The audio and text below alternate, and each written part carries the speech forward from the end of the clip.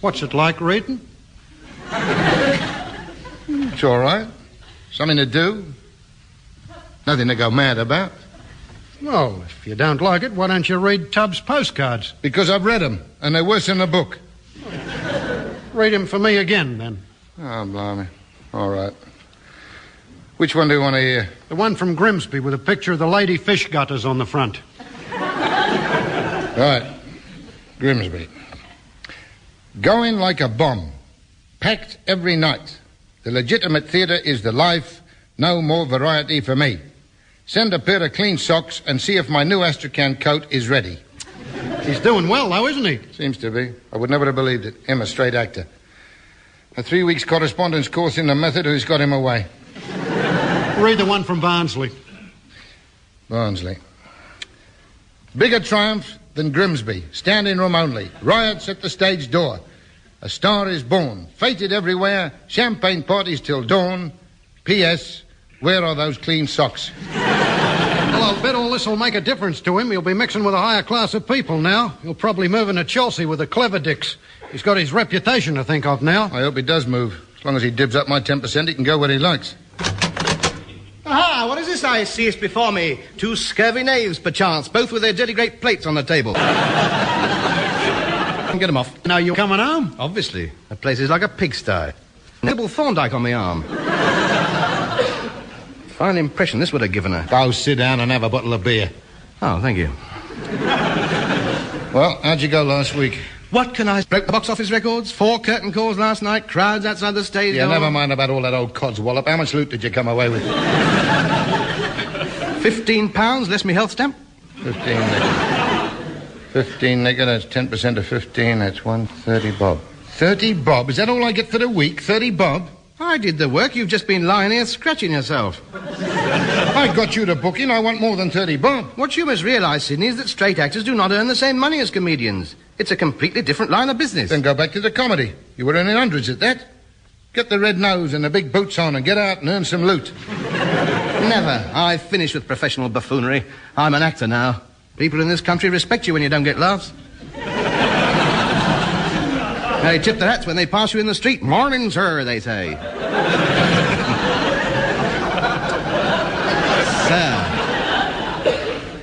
Sir. Ah, what music. I never got called sir when I was a comic, not once. It was always, aye, big feet, hello, mate. Well, all come that. It's because they like you. You're being familiar, friendly. Don't you want people to be matey with you? No, I don't. Respect. I want to be aloof. I want to be considered above it all, unattainable. Like all the knights of the theatre. People don't get matey with them. They don't call Sir Michael Redgrave big feet when he walks down the street. People respect him because they got dignity, you see. I want the old touch of the forelock when I'm being driven down the high street in the back of me landau. I might give him a slight inclination of the head and a few limp hand waves. Yeah, well, don't be surprised if you get a few limp cabbages, too. Welcome home, Tub. Thank you, William. Nice to see you home again. Thank you, it's nice to be home. Have you brought the plug television set home with you? Of course. Well, can we have it then to put it on? Certainly, here it is. Why do you have to take our plug with you? Why can't you leave it on the set? I should think so. I'm not having you wearing out my tube. I know you. It'll be on all day. From the racing at Cheltenham right through to the national anthem. When I go on tour, the plug goes with me. Oh, which program shall we have it on? I don't care. Well, what do you fancy, with or without advertisements? Yes, well, let's have it, let's have it without advertisements tonight.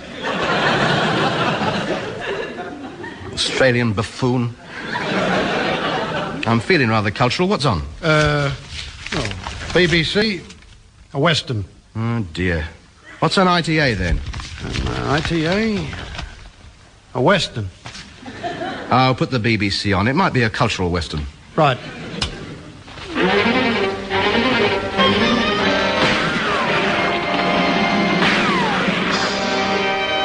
I'm a-coming to get you, Wyoming.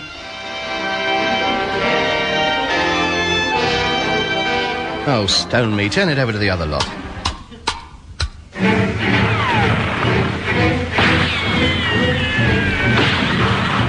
I'm a-coming to get you, Montana.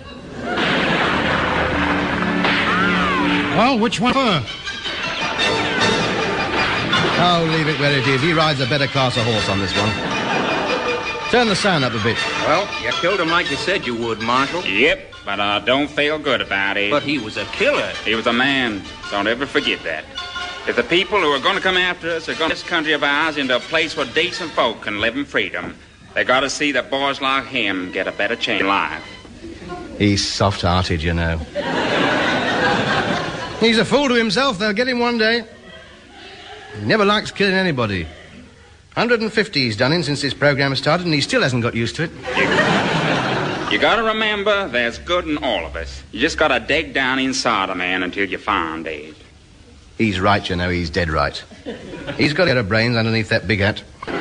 There's good in all more deep thinking like that. I suppose you're right, Marshal. The boot hill, and let's get on back to Dodge. Well,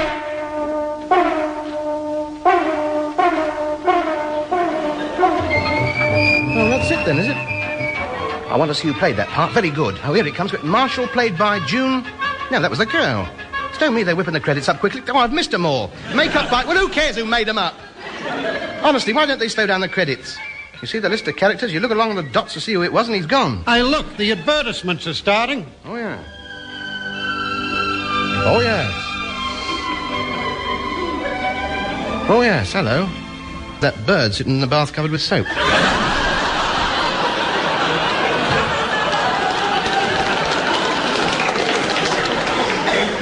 She's a lovely girl. She'll be coming in the dance hall in a minute, 2 hours later. There you are. Look, there she is. Oh, done up to the nines. There's the bloke who dances with her. He's a drip, that one. I don't know what she sees in him. I wouldn't waste a bar of soap on him.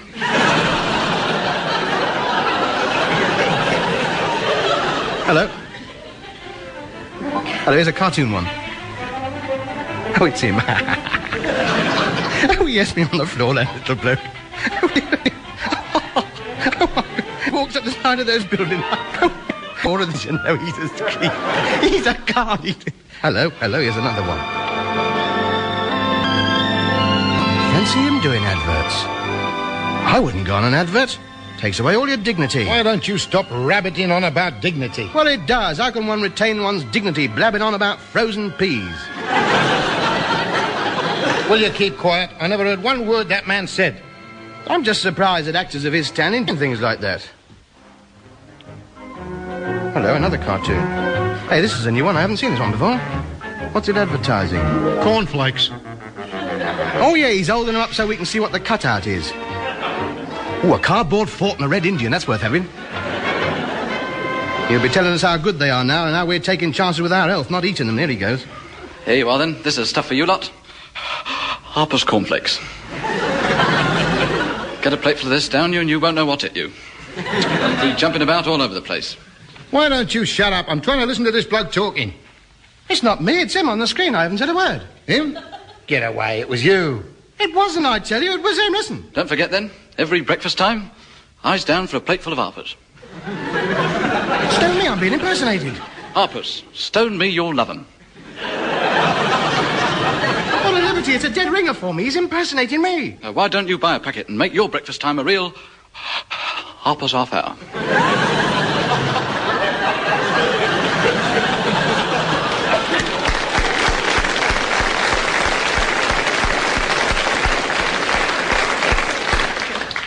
Harper's half hour. Did you hear that? How dare they do this to me? I've never been so impersonated in all my life. Switch it off. Well, what a sauce. Now, come on, be honest. You've been making adverts on the side, haven't you? All this stuff about dignity. You have been making yourself a few bob on the cornflakes without telling us, trying to do me out of my 10%. I tell you, I don't know anything about it. I wouldn't lend my name to a thing like that. Your name wasn't mentioned. It was just your voice. Hoping I wouldn't know it was you. It wasn't me. How much money did you get for it? I didn't get any money for it. What do they pay in cornflakes? For the last time, it's nothing to do with me. It's somebody impersonating me. Ah, well, it doesn't make any difference. It makes a lot of difference. I wouldn't mind so much if they were good cornflakes. I've tried those things. They're terrible. No noise at all when you pour the milk on.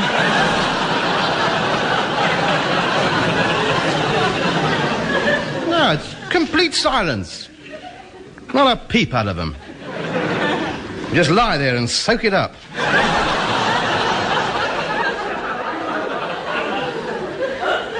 Well, I take a very serious view of this. Nobody asked my permission. Could well make me the laughingstock of the entire theatre. I'll take all my dignity away from me. Of course it won't. Nobody will realise it's you. It's not me. Well, they won't realise it sounds like you. Well, we'll see. I'm at Scarborough next week. We'll soon see what the public reaction is.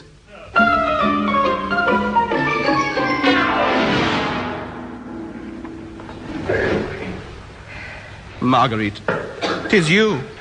They let you come to the prison to see me. Oh, my darling, what have they done to you? Come, Marguerite, courage. You've been good to me. What can I do? What can I give you my appreciation? Give her a package. Yes. I don't mind this. Face the... A room full of apples. Do you mind, please? Give the artist a please.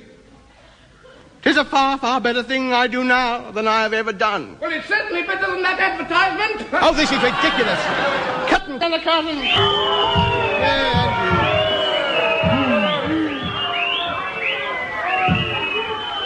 I knew it. I knew this would happen. Ruined the whole performance they did. And what about me? You ought to know better. A man in your position stopping to make tatty adverts. Haven't you got any artistic integrity? Have a care, madam. You're talking to the star. Dame Edith Evans has been after your part, you know. Oh, well. She can have it. I've never been so humiliated in all my life. Harper's cornflakes. Well, it was nothing to do with me. Well, here comes the manager. I bet he'll have something to say to you. All right, Hancock, here's your money. I'm paying you off. I beg your pardon? You heard. I run a straight theatre here. My regular patrons have been complaining. But I didn't do the advert. It was your voice. That's good enough for me. Ruined. A brilliant career struck down by a packet of cornflakes. Well, we'll see about this. I shall sue for damages.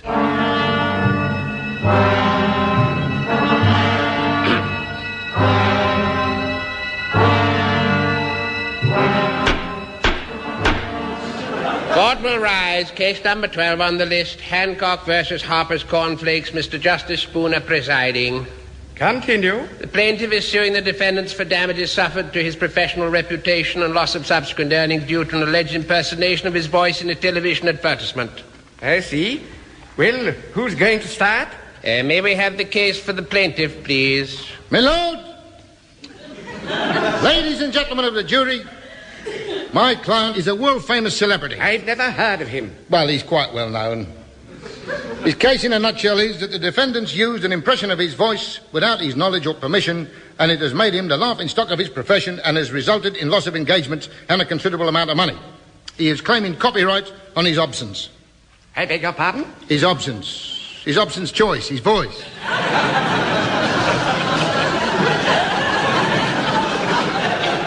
Would you please consign yourself to expressions in common usage? Well, it's in usage down our way, mate. I don't know where you live. Place of residence is no concern of this court. Besides, I'm certainly not telling a man of your record where I live. Continue. Yes, sir. I call William Billabong Kerr. Do you think that's wise? Call William Billabong Kerr. Is your name William Billabong Kerr? Yes, known professionally as Billo the Performing Man. I do a doct, and he just sits there and barks, and I do all the tricks. We are not interested in your profession. Get on with it. Mr. Kerr, will you tell the court, in my own words, what happened at 23... Before that? We opened the bottle. No, before that. Oh, we went and bought it. I'm not talking about the booze-up, son. What happened while we were watching television? Oh, yeah. Well, Mr. Hancock came home after a hard day at the theatre and told us how well he'd done and what a big name he was now. Whereupon, we switched on the telly and we were confronted by... which bloke who burst his way through how good they were in Mr. Hancock's voice. Are you... Couldn't have been, he's too... Because I was sitting next to him and I watched him and his lips didn't move while the little bloke was talking. It could have been a record of Mr. Hancock's voice? I refuse to answer that question on the grounds that I might incriminate myself. Step down, you ratbag. I will now proceed to prove that the voice was not Mr. Hancock's own voice, but a deliberate impersonation. Call Anthony Hancock. Call Anthony Hancock. Are you Anthony Hancock? I am. Did you at any time ever lend your voice to a cornflake advert? Never. Did you ever agree to let anyone else impersonate you for the purposes of making a cornflake advert? Again, I must reply never. And would you say that the voice on that advert was similar to yours? Similar? A dead ringer, your worship. And that's a dead ringer. I was amazed. Flabbergasted is more the word. 100% 22-carat flabbergasted. Well, if anyone hadn't known different, they would have thought it was me. And thousands of people have subsequently thought that it was, in fact, you that done it. I should say so. It's been a source of great embarrassment to me ever since. Would you tell the court, please, just how this vulgar impersonation has affected your theatrical career? Do I have to? I think the court ought to know. Very well. It's a tale of the utmost woe. Humiliation has been heaped on me. I've been ridiculed from all parts of the house. Prices of the seats has been no barrier. I have been chi-iked from the balcony, from the dress circle, and from the stalls. And last, the final indignity. Chi-iked from the raspberry mousse and drink on a stick girls.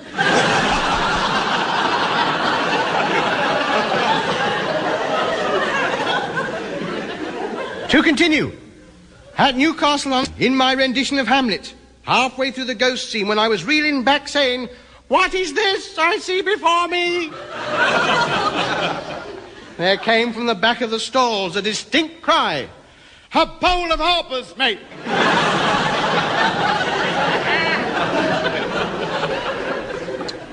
In Nanook of the North. Even the stage-hands started taking the mickey. I opened the door of my igloo in the frozen north and walked straight out into a cornflake storm. Tell me, Mr. Hancock, what has been the effect on your future engagements? All cancelled. 15 managements have cancelled my booking at a person lost to me of earnings amounting to no less than 73 quid. But you're asking for £100,000. Well, they can afford it. I read the papers. Stone me, you can get 50,000 for being hit on the head and not being able to smell your dinner.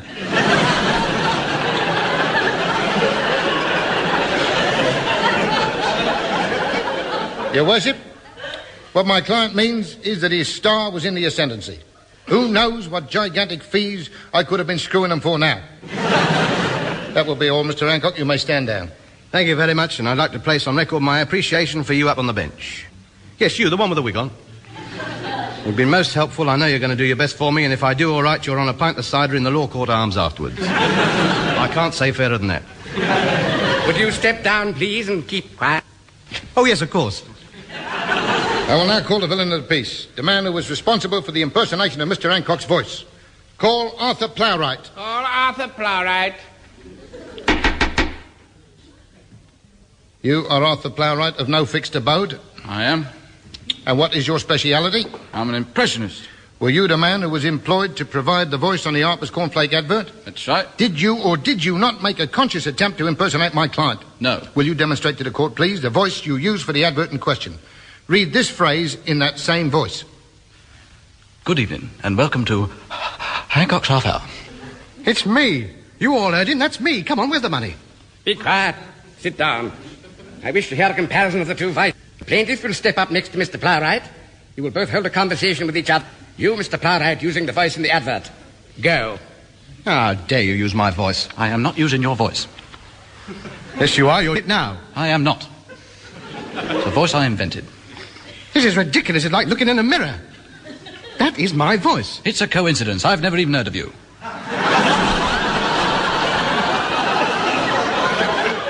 Stone as well. Are you asking for a punch up the bracket?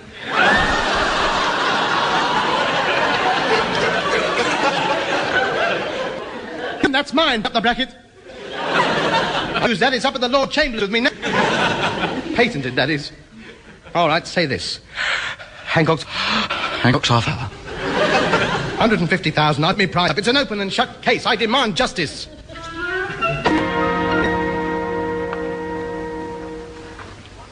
Well, you won, Tub. And quite right, too. What a liberty. Pity about the damages. That's a big drop, you know, from 150,000 to 73 quid. Still, I proved my point. That's the main thing. And they've put in an injunction against him. He can't use my voice on any more cornflake adverts. I've got my dignity back, if nothing else. And that's all you have got. Well, my acting career is finished, I know, but I've still got my radio show. You have not. Pardon? A bloke from the BBC was in court. He thought the other bloke sounded more like you than you do.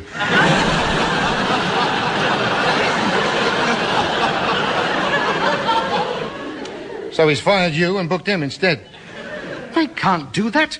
How can you have Hancock's half hour with no Hancock? Nobody's going to know the difference. Well, I will. I'll be out of work. No, you won't, boy. I got a booking for you. Doing what? The Voice for some more cornflake adverts. $5 a week in it for you. But this Arthur Plowright will be making much more than that doing my job. I'm starting at the bottom again. Well, it's your own fault. You shouldn't have sued him in the first place. But you're my agent. Oh, no, I'm not. I'm his agent now. Tedder, all the best, mate. Well, I've all that dirty Gonna do now, Tub? Brush up on my impressions for these adverts. If he can get on by being sued, so can I. Here you are, Edward Everett Horton. Oh, oh dear, oh. Cornflakes. No, that's no good. That's no good at all. Charles Lawton. Mr. Christian, bring me some harpers and I'll have you strung up from the highest yardarm of the British Navy. No, Robert Newton. Ah, Jim lad. Here's your cornflakes, lad. Ha-ha, ha-ha.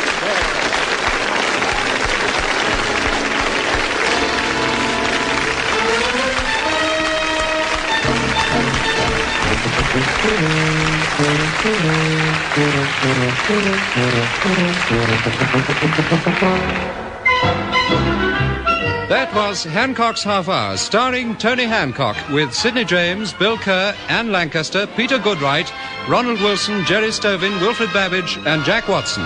Theme and incidental music composed and conducted by Wallace Stott. Alan Simpson and Ray Galton wrote the script, and the production, which was recorded, was by Tom Ronald. Radio England UK 2. Enter a short idiot. Good evening, folks. I commence by walking backwards for Christmas. Why? It's all the rage. Next, an excerpt from East Lynne. Dead! Dead! And never called me mother. Perhaps you were his father. Mr. Siegel. Mr. Siegel. Please remove that false bald woman's wig. And leave myself naked at the mating season? Never. Very well. I sentence you to the highly esteemed Goon Show.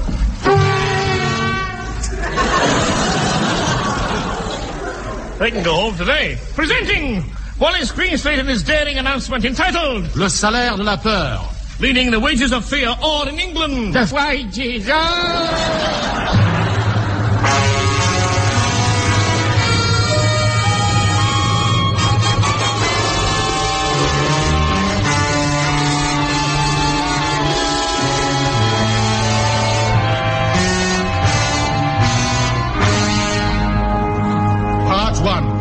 The Missing Regiment. Burma, 6th of March, 1956. These Japs can't hold out much longer.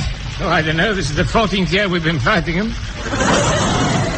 Don't worry, Major. They can't stand much more of your drunken singing and bottle throwing. I'm only doing my duty, sir. And they'd better surrender soon. We've had no food or pay since that silly telegram. Telegram? You know what? Give it here. Oh. British forces Burma. Japan has surrendered. End of World War II. Book now for World War III.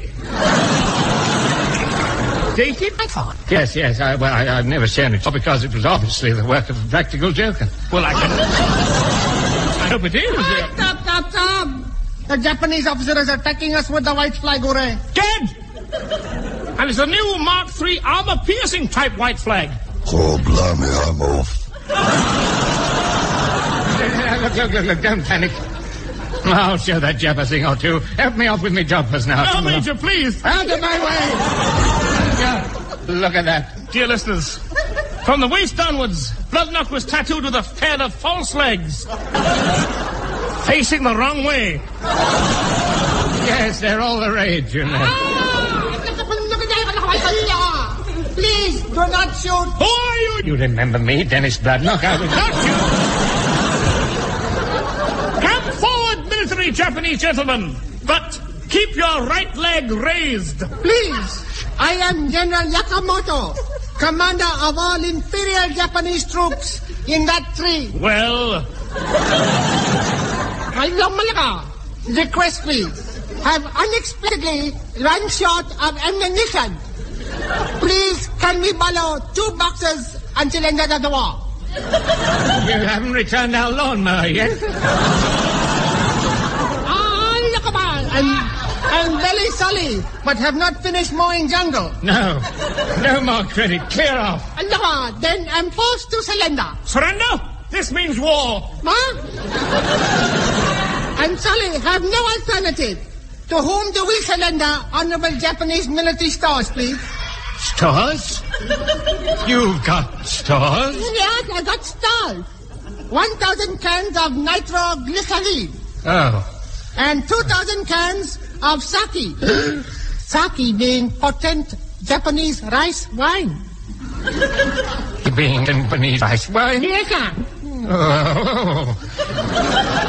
I am forced to accept your 2,000 cans of sake surrender. Stuck it under my bed, will you? Which are your tent, please? The white one with the red cross on it and the 3 dummy nurses outside. Well, go on. Don't say you don't trust me. I don't trust you. I told you not to say it. Hand me my Royal Engineers saxophone, issue type. Quick, march.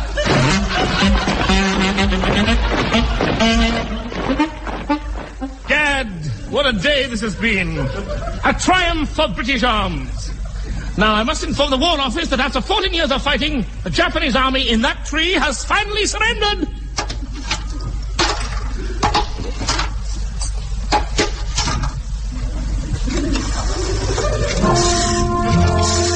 Dial on, brave telephone. Send those triumphant electric type impulses athwart the sleeping continents to the automatic type exchanges in London. And list... Even now sounds the tinted appellation of the phone bell that will arouse the helmsman of England, to whom I carry the victorious news. Back to Sheepdog Zone, mate. Wrong. I shall hurry through to the fear of wages. Do you mind? Do you mind? I'll make this announcement. Thank you, Walt. The Fear of Wages, Part 2. The same day, 4 hours later.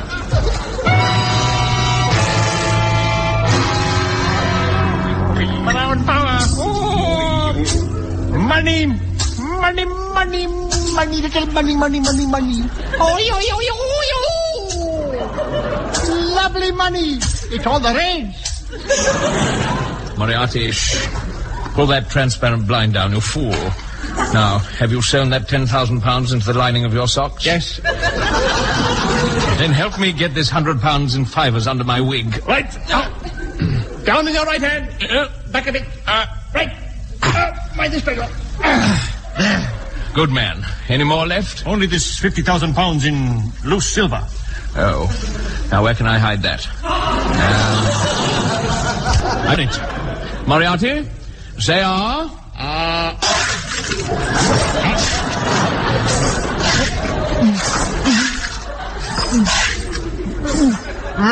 Now, Moriarty, keep your mouth shut. I don't want...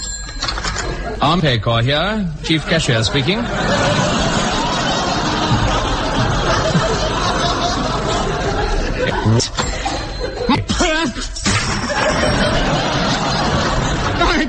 I'm sorry. I'm sorry. Yes, never mind about that. Moriarty, we're in the grit cart now. Remember the 3rd Armoured Thunderboxes who vanished in Burma 10 years ago? Yes. Well, they're still alive. Oh! And that was their commander, Seagoon. Oh, Type O! But we spent all their back pay. Yes. £40,000. Sapristi, court-martial, cashiered, shot and drawn. Take aim, fire, bang. Now, don't panic. My malodorous Gallic Charlie. We'll have to think of something else. Meanwhile, Max Geldray and his chromatic flint. Oh, the horrors of brown power. Hurry!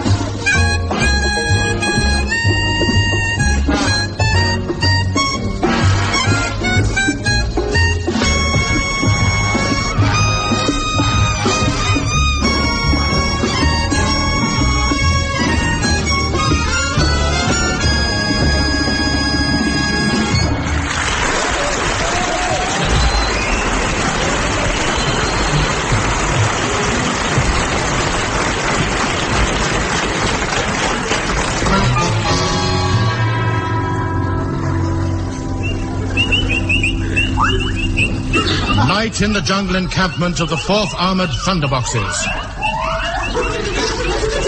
Dear sirs, I am a keen art student over the age of 21. Please forward me your selection of continental art studies in the plain wrapper. Care of GM, Stokes. What? No! Don't come in for a minute, don't come in. Abdul, quick, put the screens around my bed. Come in, Tigran. Thank you. Major, I was just walking backwards for Christmas and I thought... Oh. I beg your pardon, madam. Get behind that screen, Gladys. Judy. My wife, you know, yes. It's all lies. We're just good friends, of course. Oh. Major. What? Grave type news. I've spoken to Whitehall, and the Pay Corps deny that we're alive. What? I've never had a day's death in my life. And what about our 10 years back pay? Did you tell them we've been fighting all this time? I did. But they said these Japs we are fighting must be forgeries. You mean they're worthless? They said no bank would cash them. Well, there's only one way to get our back pay. We must return to England with the entire Japanese army in that tree there. Good, yes. Sergeant Goldberg? Yes, sir. What is it, sir? Uproot that tree and replant it in the back of a lorry. And try not to shake any Japs down.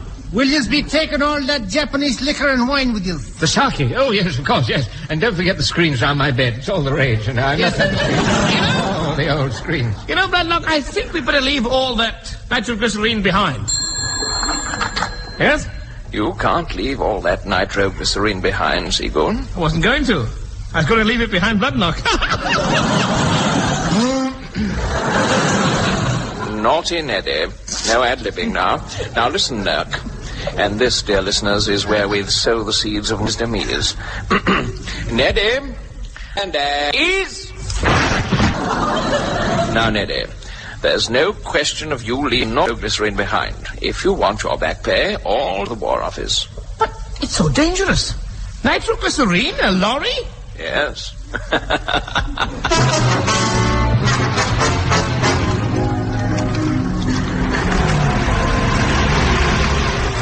Dawn, and the 4th Armoured Thunderboxes prepare for the long journey home. Before departure, the surrender document is signed. Now, General Yakamoto will sign here. We'll fill in the amount later.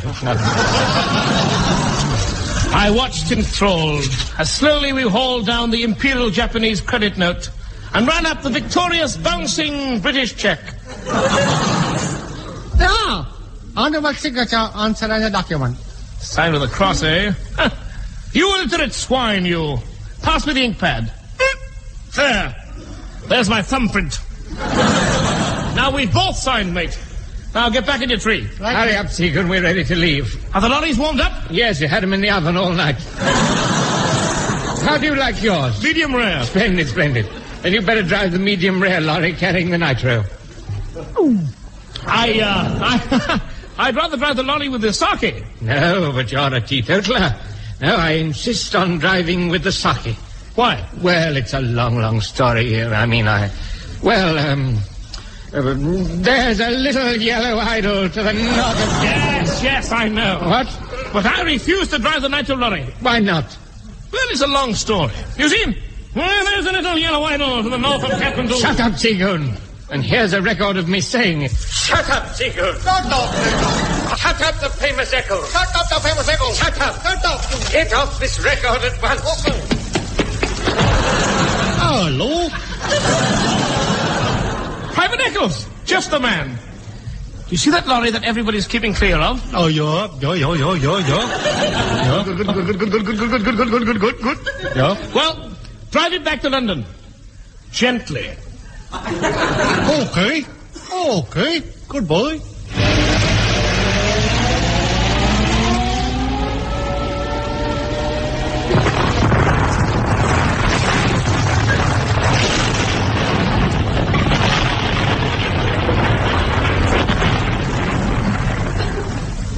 A good job I wasn't on it.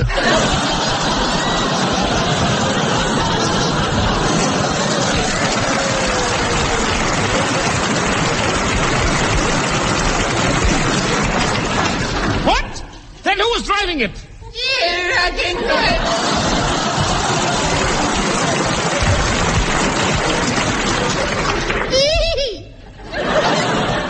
I was keeping in the back of that lorry like a happy boy traveler when plungy!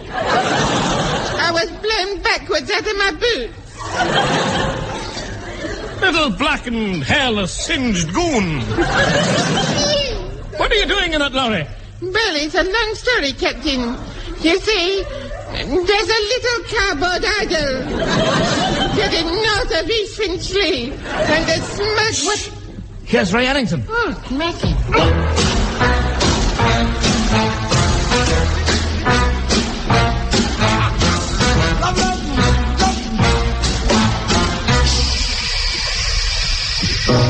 Love me or leave me or let me be lonely. You won't believe it, but I love you only. I'd rather be lonely than happy with somebody else.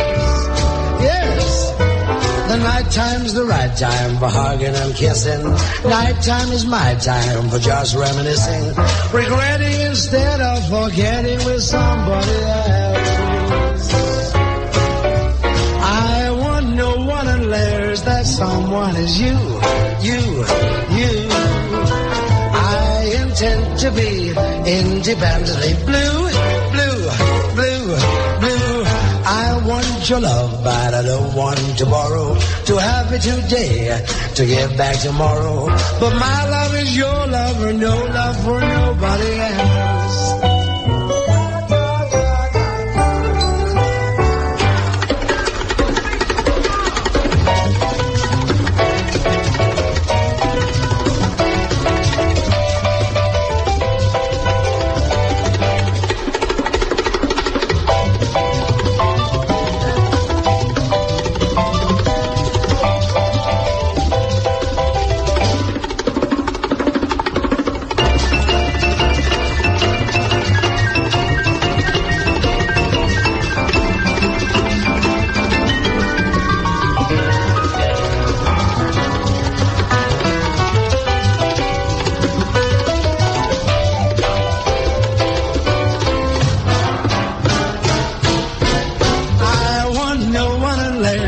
Someone is you.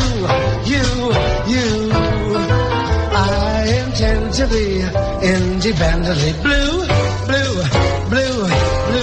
I want your love, but I don't want to borrow. Have it today and get back tomorrow. 'Cause my love is your love and no love for nobody else.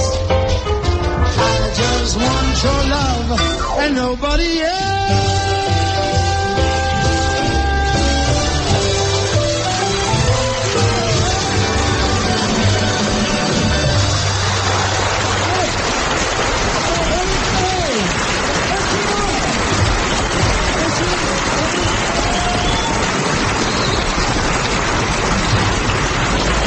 The demon plasterer, but then you'll have guessed. And now the fear of wages part the scrap. 5 weeks of travel saw the lorries well on their way. Rodlock, you must stop drinking that sake. Without it, no back pay. Oh, come on, just this one. It's thirsty work, this drinking, you know. Little do English for know that it are not sake he are drinking, but nitroglycerine that I substitute. In Japanese. Quiet, have that tree there. Sorry, was just giving listeners story of plot. Meanwhile, in England, at number 10 Frith Street. Rhubarb. Custard, rhubarb. Gridpipe, you say the nitro exploded when they were in a lorry? Yes, Fred. Our little plan went for a button. That's why I've arranged this meeting. I say, are you positive that this missing regiment has reappeared and is even now on its way back to England? Yes, Mr. Chancellor of the Exchequer. And according to our records, their combined back pay and accrued interests amounts to £33 million. Oh, dear. This will ruin my budget. That regiment must be stopped before it reaches England. Yes, we'll declare war on them. What? England can't declare war on English troops. Why not? Everyone else does. No. We must get a foreign power to do it. Well, choose one. Well, Japan isn't doing anything at the moment. I'll inform Tokyo at once. Right. Hello, Tokyo. Declare war on the 4th Armored Thunderboxes, now in Burma. I do at once. Hello, Commander of Imperial Japanese Forces in that tree on back of lorry in Burma. Yes, sir. Declare war on 4th Armored Thunderboxes. I do. Very good. Fire! Bradlock, stop the lorry. Those Japs are firing at us. Help me off with me, Judge. Oh, Major, please. Not Leo the Lion. Please, that's the game. They do the tattered leg trick now. Well, there you are. It's done the trick. They've stopped firing. Yes! I have run out of ammunition. What? Well, there's no dice here. You've had enough on tick from us already. Wait a minute. Please tell me how much we owe. Sigun, play him back his account. Right, sir. And 6 halfpenny. Please. I promise I pay you back at the rate of a week. Sigun, how much is in English money? It's about... Sir. It's not enough, you hear? Here, hold me trousers off. Get him out of that tree with the wristwatch. They've found more ammunition. They must have had a Red Cross parcel from home. Quick, into the driving cab. It's bulletproof. Splendid. We can drive on and continue engaging the enemy in that tree in the back of the lorry all at the same time. A magnificent exposition of the plot, Bradlock. Thank you. And under enemy fire, too. Of course. Have a knighthood. Oh, tar, mate. Right then. Drive on, Sir Dennis. Beep, beep. Oh. Don't antagonize him, Seagull. Get your hand off, Bradlock.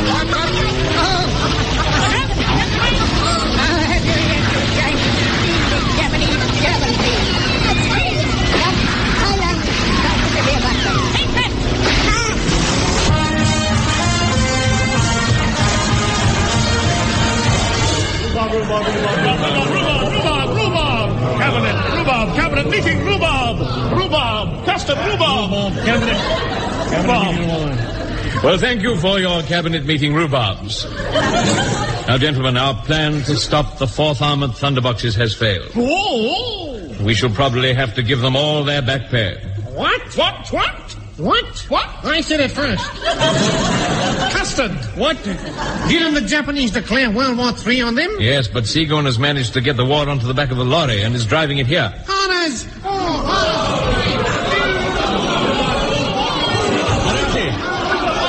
Moriarty. Yes? I must get in touch with them. What's the number of that lorry? GXK 639.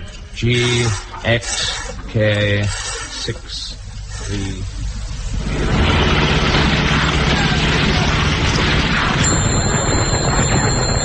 Take the wheel, Bradlock. Hello? World War III speaking. Where are you speaking from? We are just drawing up outside number 10 Frith Street.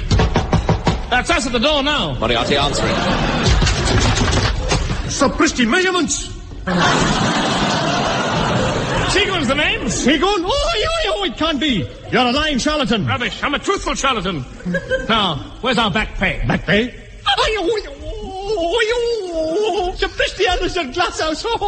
Moriarty, stop shaving your head. Welcome, Colonel Seagun, welcome. Now, before you get your back pay, there is a little matter of handing over the enemy stores. There's the lorry. The captured Japanese forces up the tree, but the nitroglycerine exploded. And the 1,000 cans of sake? I'm afraid Bradlock drank it.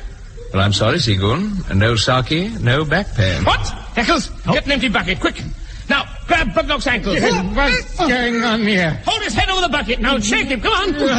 Come on. No pain. Listeners will recall that Bloodknock has not been drinking sake but nitroglycerin. Therefore...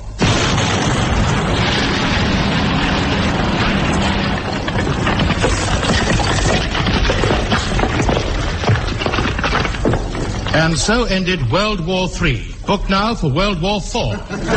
Mr. Greenslange, would you mind telling the nice peoples that I have not been deaded this way? Certainly. Ladies and gentlemen, it is both a privilege and a pleasure to announce...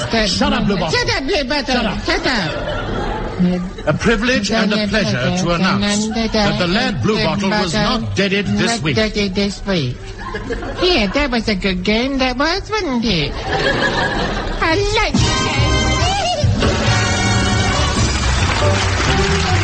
That was The Goon Show, a BBC recorded programme featuring Peter Sellers, Harry Seacombe, Spike Milligan, with the Religion Quartet and Max Galbraith.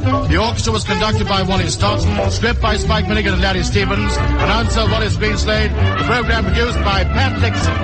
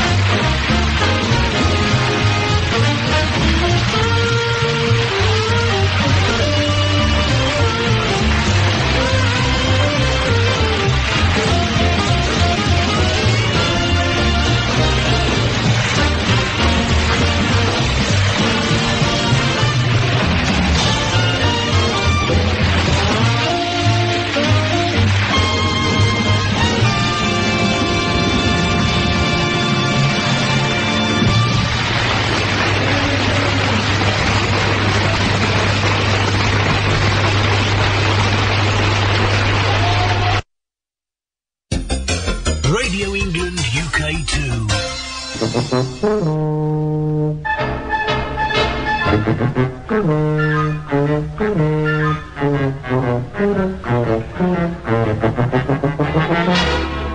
We present Tony Hancock, Sidney James and Bill Kerr in... Hancock's Half Hour.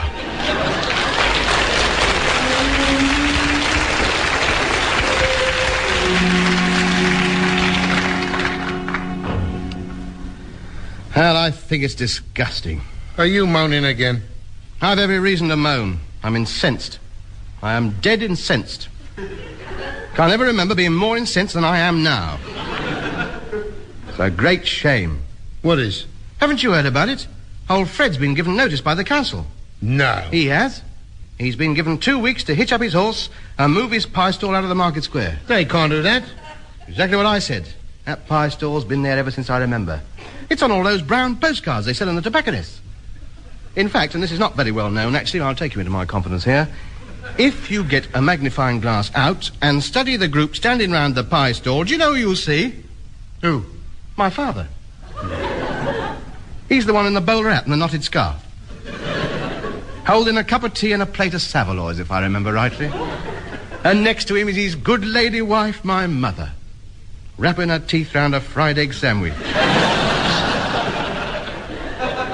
You take that pie stall away and you take yet another part of the English scene with it. Oh, talk sense. The council have given their reasons for giving him notice. What reasons? Well, they say it's unhygienic, for one. They say he should not wash his cups out in the horse trough. He's been washing his cups out in the horse trough for years. Why have they only just noticed it? Anyway, what's wrong with it? It's running water. Yeah, well, maybe it is. But you cannot deny that the rag and bone man's horse died last year.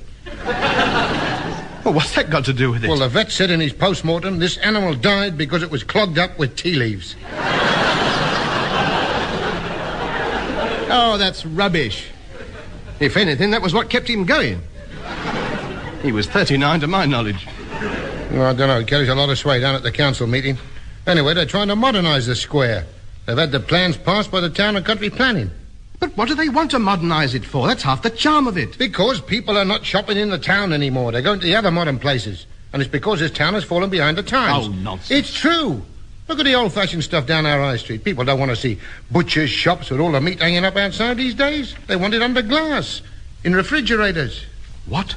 I don't hold with all this wrapping stuff up and keeping it in refrigerators. Takes all the goodness out of it. I like to see him hack it off and whop it on the scales, mate. Yeah, well, it's more hygienic the other way. Rubbish. My grandfather lived to be 97 and he never saw a plastic bag in his life. All this hygiene stuff may be very nice, but it takes all the charm out of things. I ask you. What have you got when you buy a spud today? 27 different fertilizers done up in a jacket. Yeah, come off it. Do they taste the same today as they used to? I'm asking you. All the romance has gone out of marketplaces? Maybe, but they're modernising, and you can't have a contemporary marketplace with a meat pie stall stuck in the middle of it. Well, I see no reason why not.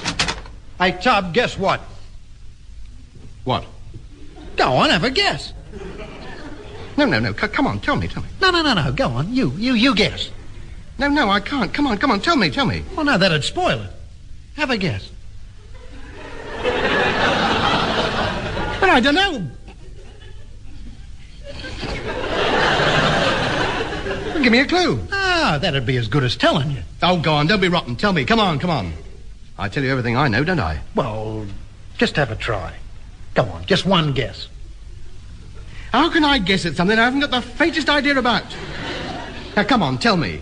You know I can't stand playing around when there's something I don't know about going around. Well, you promise you won't tell anybody? Yes. Tell me. Oh, all right, then. The town council have told Fred to move his pie stall out of the marketplace. Oh, for crying out loud, I know that. I've been talking about it for the last half an hour. Did you hear all that, Sid? Yes, I heard it. And a bigger couple of twits I never met. I resent that. I am not a twit. He started it. I did not. Yes, you did. Oh, for Pete's sake, you're like a couple of kids, you are. It's him. I'm not like that with other people. I don't talk to the squire like that.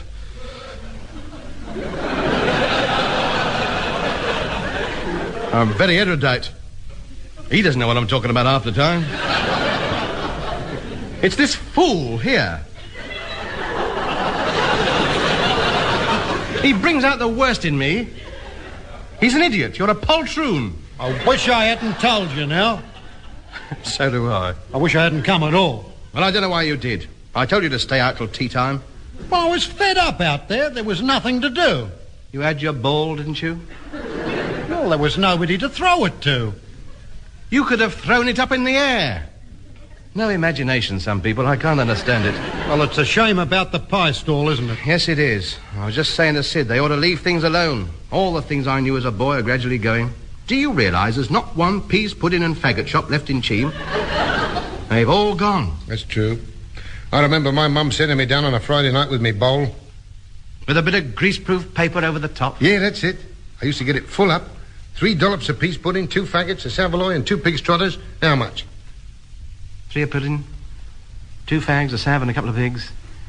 Never more than 10pence. And on a coronation day, 2 extra faggots and a spoon with a crest on it. Yes, there's nothing like that these days. Old Fred's pie stall is the last remaining link with those halcyon days, and they want to get rid of him. Where are we going to go after the pictures on a Saturday night? You may well ask. Where indeed? I used to look forward to me half an hour lean up against Fred's urn. Did the rheumatism in my shoulder much more good than 3 hours under the sun lamp, that did. Perfect way to end an evening at the pictures, that was. Standing round the pie stall with the other lads, dipping our meat pies in the chopped sauce on the edge of the plate, and discussing whether we fancied the bird in the second feature. Yeah, good old Fred. Yes, long may his sugar spoon dangle on the end of the chain. Well, there should be some way of keeping it. We'll just have to go into one of the coffee houses in the high street. Never. I hate those things. The El Corrida, the Tropicana, the El Granada, all those horrible plants creeping up the walls. Bamboo canes, plastic cactuses, all leaves and froth, those blazes. And the grub. Nothing British in there at all. Shish kebab a la Constantinople. Omelette Valenciana. In Cheam High Street, mark you. Can't even get a roll and butter. It's croissant au beurre.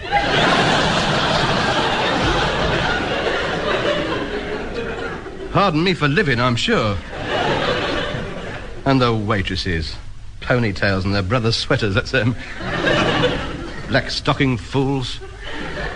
Sitting there with their green fingernails and their omnibus edition of Ibsen.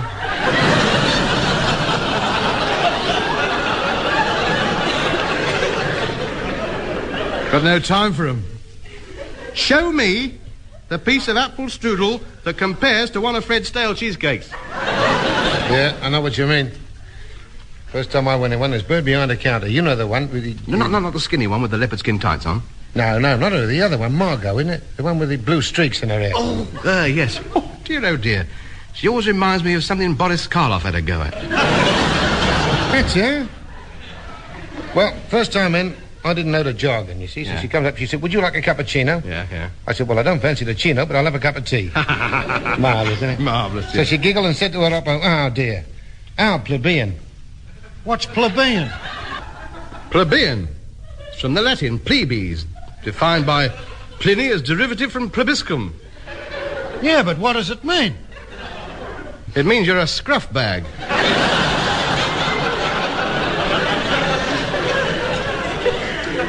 I quite agree with you, Sid. I'd never patronise one of those coffee places again. Here. How can you have a sandwich without a lump of bread stuck on top? That's what they tried to palm me off with. An open sandwich, they called it. Bits of meat and carrots and stuff squeezed out a tube. Well, I kicked up a fuss. I don't blame you. I told her straight. I said, look, dear, I don't know where you come from. Well, I knew she wasn't English. She spoke it too well. I said, I don't know where you come from, but we haven't had bread rationing over here for years. So come on, I said, whack another slice on top, I said. I wish she hadn't. Now it cost me another 9p. Then, of course, I must admit, I made a right Charlie of myself, I did. I didn't know they had brown sugar. I said, bring another bowl of sugar. Somebody spilt their coffee in this one.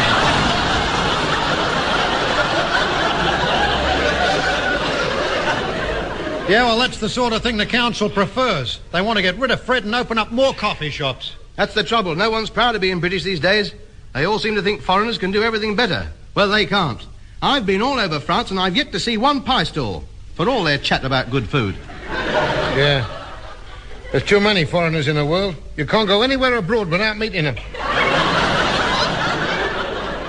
Quite. And they're all coming over here for their holidays. That's what bothers me. Ah, yes, but that's a good thing. They bring money into the country. But only foreign money. What's the good of that? You can't spend it here. You try and pay your gas bill with a handful of Yugoslavian piastres and see what they say.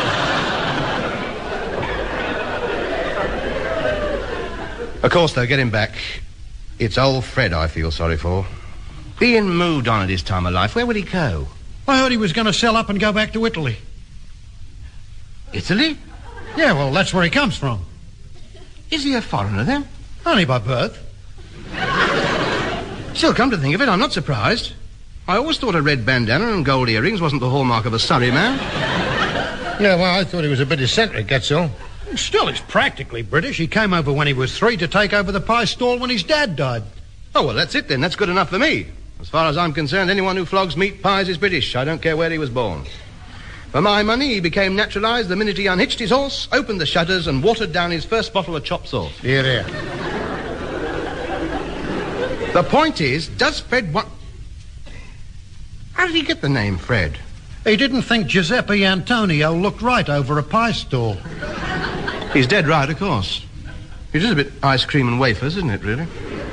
Anyway, the point is, does Fred want to go? Oh, no, he doesn't. He's very cut up about it. He's been there all his life. Well, that's it then. His freedom is being encroached upon. He should have the right to trade where he likes. To speak his mind is every free man's right. In peace, battle, war, hostilities, uprisings, floods, tempests, force majeure, and motorcar accidents. Magna Carta, Runnymede, 1793... Henry VIII versus the Barons, Barons talking. As the inscription says on the Statue of Liberty, just under the fold of her skirt, it says, Liberté, Égalité, et Fraternité. What does it mean?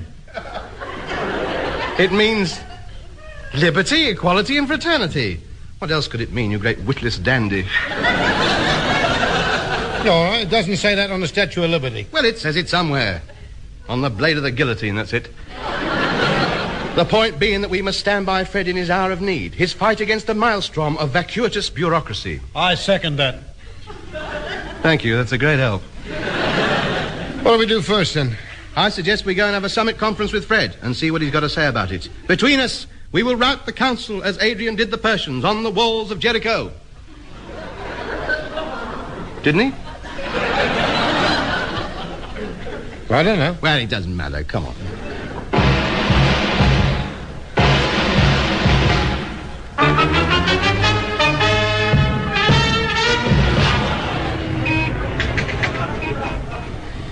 Evening, Fred. Evening, Mr. H. What's it to be tonight? 3 pies, please, Fred, and 3 mugs of steaming hot chicory essence. With or without? With or without what? Handles.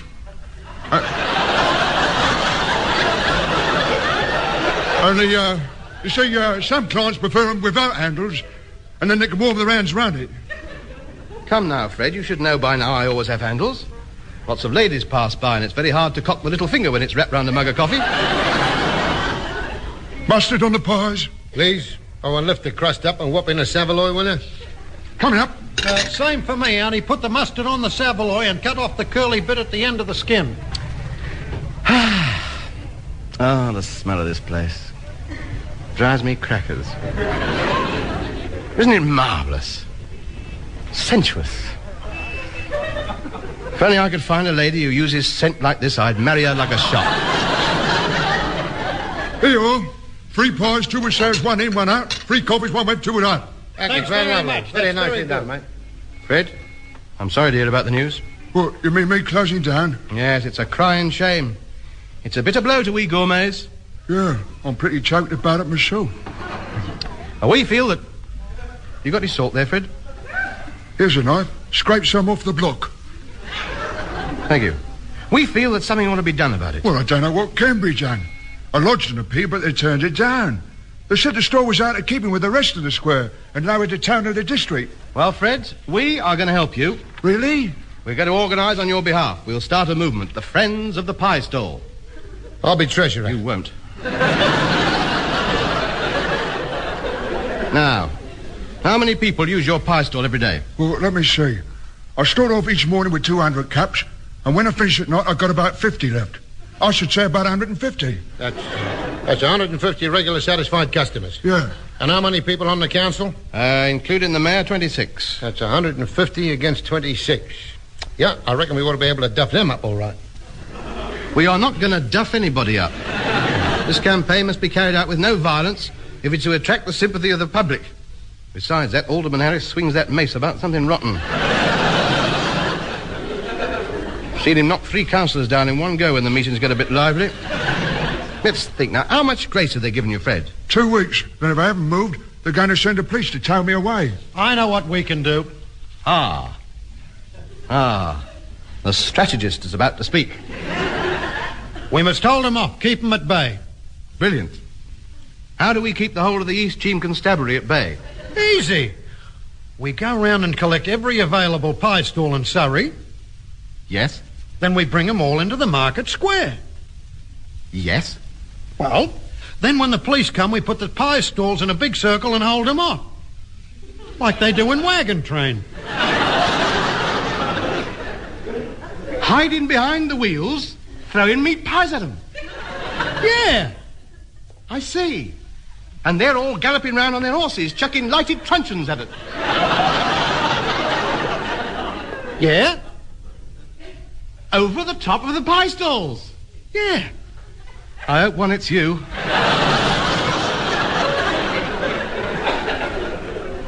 All the pie stalls in Surrey in a circle. What a daft idea. It'd be had up for obstruction. What about appealing direct to the Prime Minister? I don't think we'll get much change out of him. I don't see him as a pie stall man somehow. His elbow in a puddle of cold tea, opening the budget box to get 1 and 9 out. No, I don't think so. He's more of a salt beef sandwich man, I should think. That's all I can think of. Short of punching them up, you didn't go much on that. Of course, the trouble with those council blokes is they don't know nothing about meat pie stalls. They've never been here, not one of them. Well, that's it then. We must introduce them to the delights of meat pie eating. We must show them what they're missing. We'll invite them down to the stall here and put on a bit of a show for them. What sort of a show? Well, we'll get the place done up a bit. with a coat of paint and the coloured lights strung up from the top of Queen Victoria's crown, hooked round your stovepipe, then across the horse trough. The reflections will look lovely on the water. Oh, very Venetian that'll be. Then tie him round the gargoyle so the 2 jets of water coming out of his ears will be lit up. A sort of fountains of Rome effect. Then we'll get young Elvis Dalrymple from the coffee house on the guitar. Give him a couple of bob to forget skiffle for the night. Play the old Neapolitan songs, you know, the Harry Seacombe stuff. A few pots of flowers up on the roof. Cool, that sounds marvellous. We'll get a few tables and chairs out in the roadway, put some goldfish in the horse trough. It'll look like multi-town by the time we finish with it. I tell you what, us 3 will be waiters for the night. I can't pay you. That's all right, just give us a free hot dog every night for a year. Done. Right, I'll get the invitations sent out tomorrow. I think this calls for a celebration. Fred, 3 bacon sandwiches, please. Gentlemen, raise your mugs. I give you Fred's pie stall. Long may the wedges stay under its cartwheels.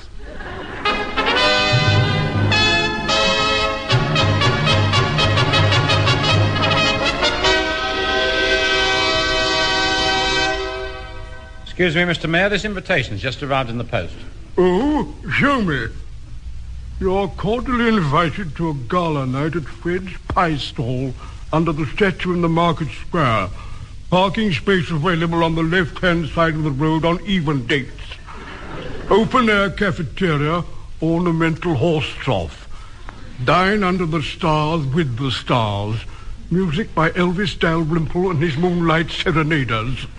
Excitingly new Cockney menu, licensed to sell fags. If wet, room for 12 under the shutter. RSVP if you fancy it. Most intriguing. Take a letter, Miss Burke. Dear Mr. Fred, I have great pleasure.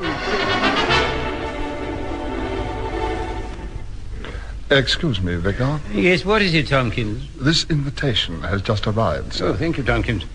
Your utmost reverence, sir, your presence is requested at a simple, frugal pie nosh-up in the Market Square. We hope several esteemed members of your flock will also be in attendance.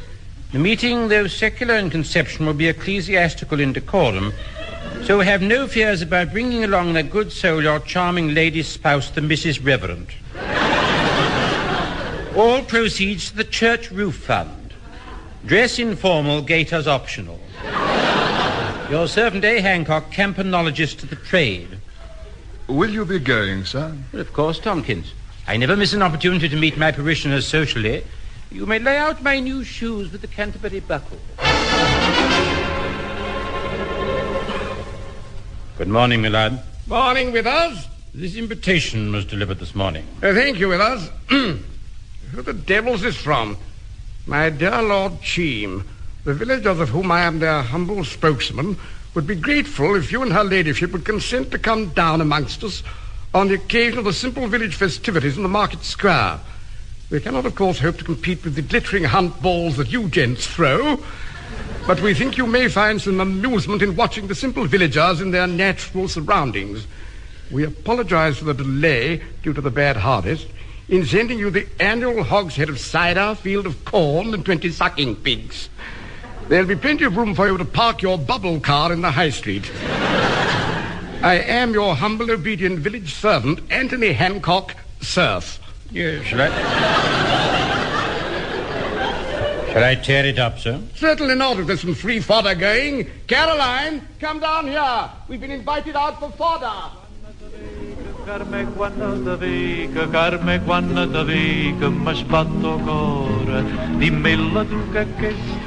meat pies and a cheesecake for Councillor Brickman's party at table 4. 3 pies and a cheese coming up. Another cup of varnish for the vicar next to the horse chop, please. 1 split potato with butter in and no petter. 2 chip sandwiches for the mayor and dig the eyes out. 3 cups of grey coffee, 2 without handles, 1 with. 3 saveloys and a rock cake for his lordship with mustard. Not on the rock cakes. I'm so sorry, your lordship. 2 roll mops, plate of whelks for the general.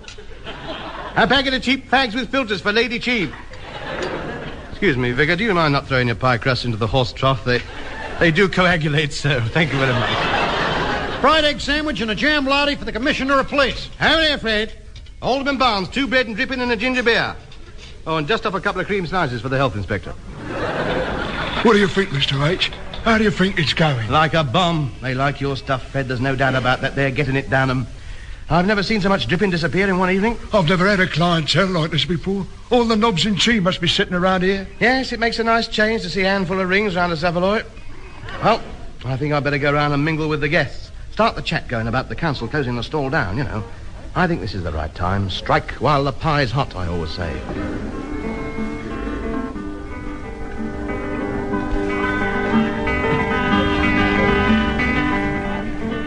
Good evening, Vicar. Oh, good evening, Mr. Hancock. Are you enjoying the peas pudding?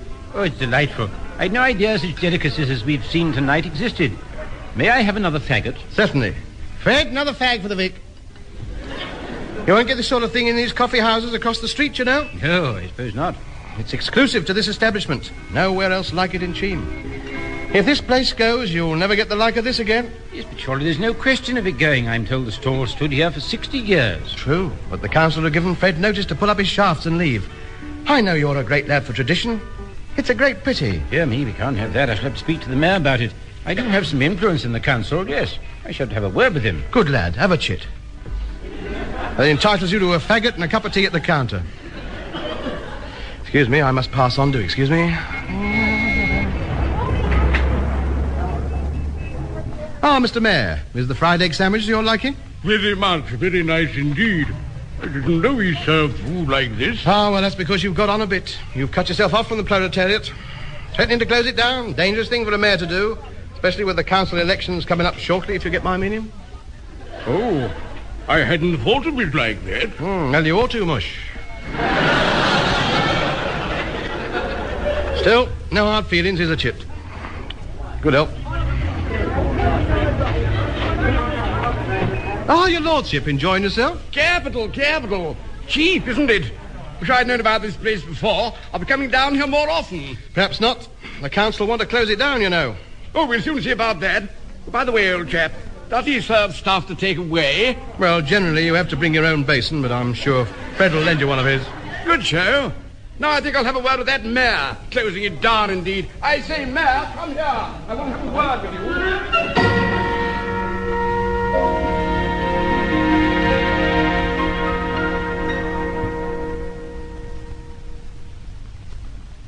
Seen Fred lately, Tub? No, I haven't. He's done well since we saved his pie stall, hasn't he? Done well.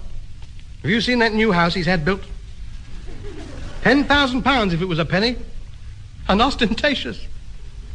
Fancy having a roof shaped like a pie crust. Of course, it's fashionable now. The word's got round Mayfair. It's all the rage since the do. Have you tried to get near his stall lately? You can't see the counter for bowler hats and Bentleys. I know, doesn't it make you sick? And, of course, the prices have shot up. Champagne and Savoys, 3 guineas a head. You won't look at me anymore. Me. If it wasn't for me, he wouldn't have a stall left. All those guards' officers. Every night, faggot fights down the high street. It's disgusting. And the horses can't get near the trough. Got it full up with ice for the champagne. It's not good enough. I can't afford to eat there anymore at those prices. 10 and 6 for a meat pie. It's ridiculous. Oh, well, we can't eat there anymore. Where shall we go? I'm hungry. Let's go down to the El Granada. I quite like it these days. The coffee's not too bad once you've blown the froth off, and those Frankfurters they're just like Savoys. I mean, a bit skinnier, but none the worse for that. Yeah, and that ravioli stuff's just like a plate of little meat pies, isn't it? Well, of course it is. Yes, there's a lot to be said for coffee houses. Those girls aren't at all bad when you get close to them. I quite like green fingernails. Rather sensuous, I feel. Yeah, it's what you get used to, isn't it? Quite. It's all a matter of taste. Yeah, well, personally, I couldn't care less if I never see another Savoy as long as I live. Neither do I. I've never cared to think what Fred put in them, have you?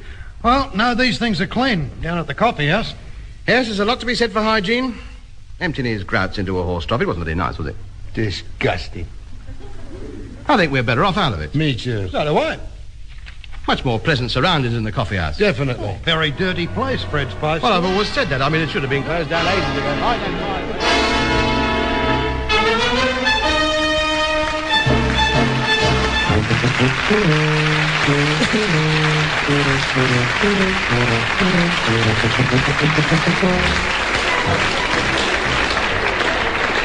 That was Hancock's Half Hour with Tony Hancock, Sidney James, Bill Kerr, Wilfred Babbage, Hugh Morton and Harry Tilde. The incidental music was composed and conducted by Wally Stott. Ray Galton and Ellen Simpson wrote the script, and the production, which was recorded, was by Tom Ronald.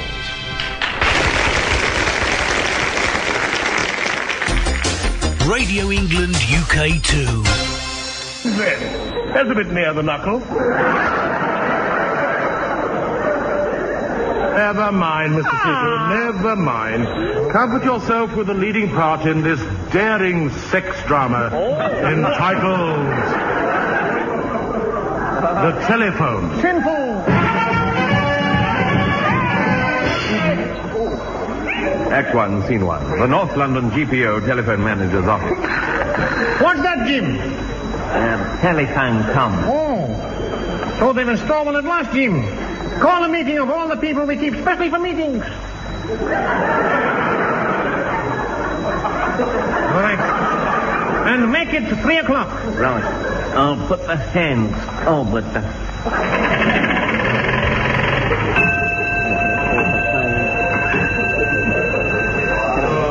Thank you. GPO telephone type robot. Silence!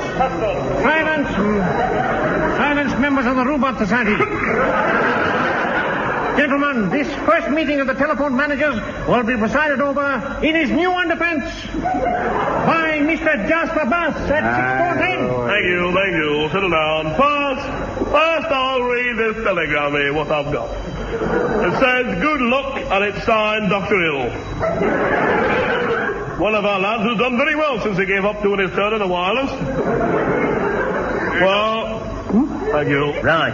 Now then, who's next, Jim? Me, and I'm bursting.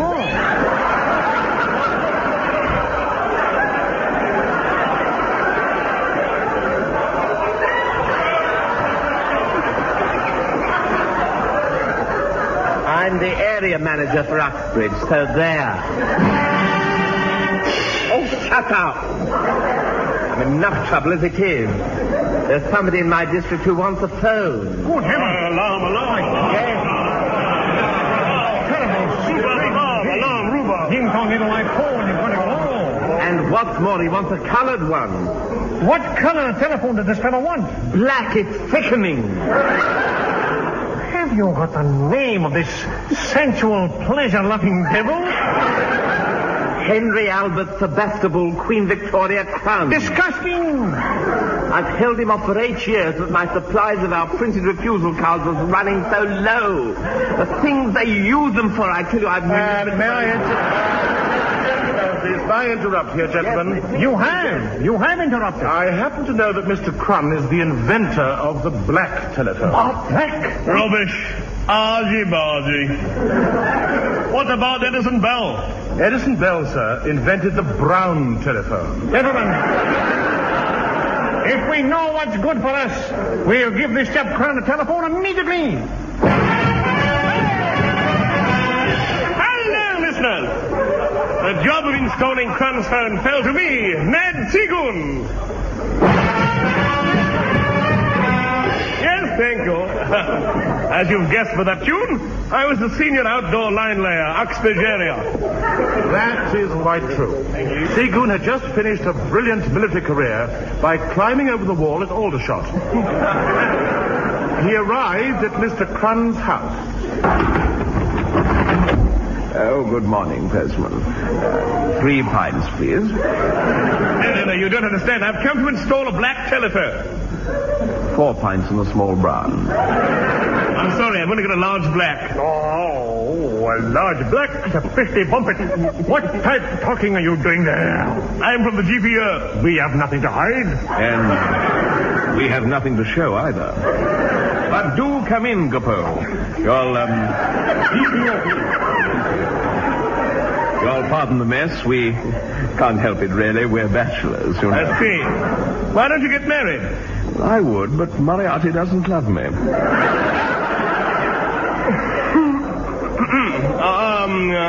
Are you Mr. Crumb? No, I'm Gritpipe Fine, criminal by appointment to the Royal Household Cavalry. Oh, really? Why are you living in a hole in the ground? Something to do with the shortage of money, you know. Mr. Crumb's moved there? Yes, to 17A, Africa. 70 Lay, Africa. Can I get that down the Finchley Road? Eventually, yeah. I better write that down. EVENCHEWALY.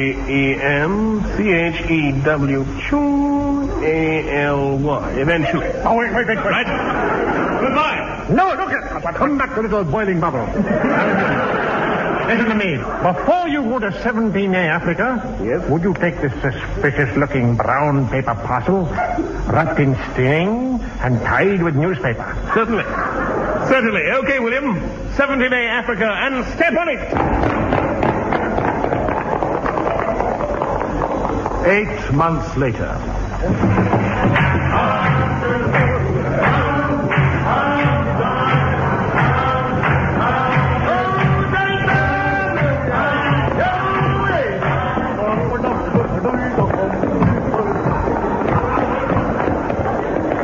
Oh, mate, I'm nearly shagged out here, I am. You sure we're still in the Finchley Road? Of course. Now, let's see. We've used 48,000 miles of cable. William, you better nip back to Acton for another telegraph pole. Oh, mate, I'm fed up going back. Port comes only from Portingal, you know. It's dark when I get home at night, and as soon as I get back, I have to turn round and cycle like the clappers to get back here in the morning. Yes, I see. It does seem a long way out here. Perhaps we should ask our way. Pardon me? Sorry, boy, I'm a stranger around here. Luigi! Oh, Max Gildrake, oh.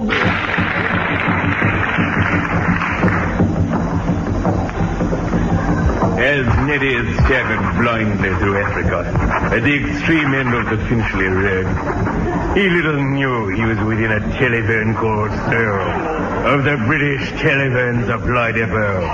Your own God.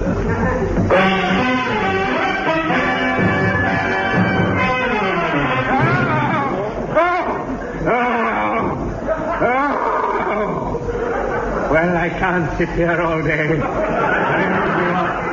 Stop. A palladium-type, comic-type gentleman has just collapsed in a heap outside. I know. I tripped over that heap myself only this morning. Now lift up his wig and let Balvarnell have a look at him. Steady, lad. Abdul, medical attention. Hand him with a thermometer and put a copy of the Lancet under his head. Oh, goodness gracious, European-type seriousness. He is seriously unconscious, Major. No wonder. I'll just lift that heavy wallet off him. 2, 3, 4, 5, 6, 7, 8, 15, 18, 23, 25, 30, 39, 80. No wonder there were 40 pounds pressing on his chest. Now we'll restore the circulation in his arms with the toad ointment. Just put this pen in his hand and run it lightly over this check. There. Where am I? In the red. Thank heavens! A British bank manager! He's delirious. Hold him down while I force this brandy between my lips. Now, yes, you look much better now, lad. So do you. Now, if you'll pardon me, I'll just stand in this hole facing north. Why? It's all the rage, you know. Gad, it must be hell in there. Further down it is.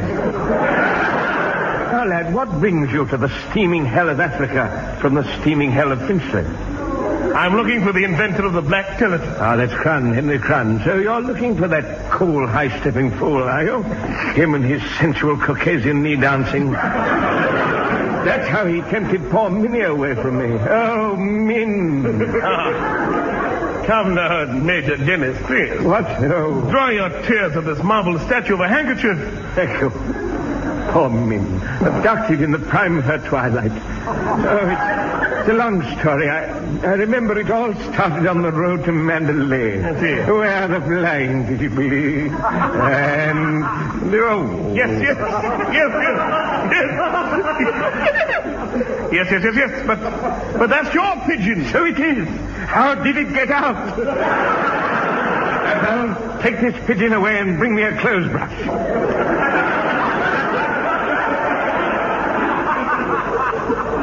You've been spotted. Major!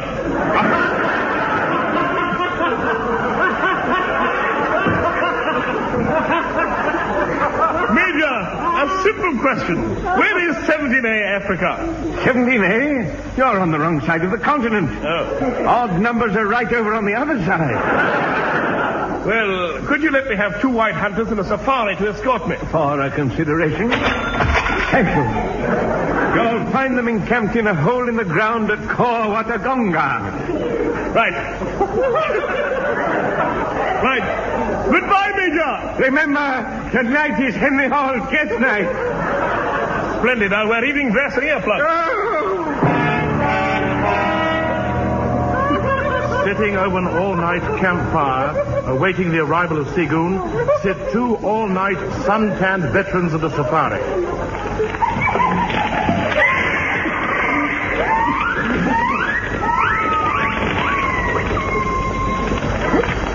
Time for Betty Bicycle.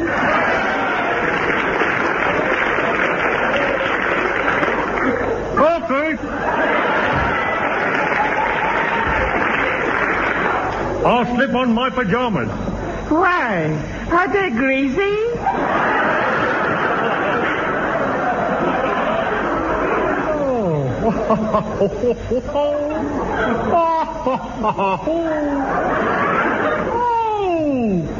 You made a funny joke there.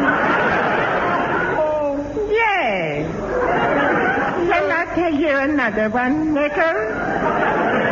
Yeah, I'd like that. Nice fine. Yes, I like telling stories. 'Cause telling stories is fine.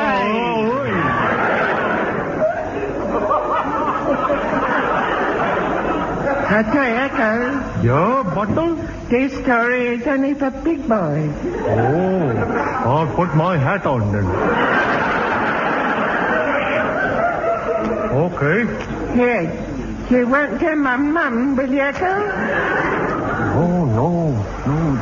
That's just between me and you. Yeah. Okay, now then. Go on, Bottle. Go on. Come on. Why did the chicken cross the road? Oh, you naughty boy.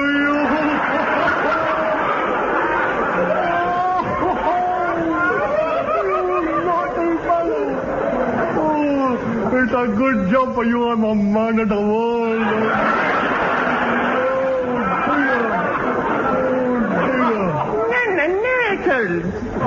That was not the end. It finishes up to get to the other side. Oh, wait a minute. No. That's not as funny as the first one. Oh dear.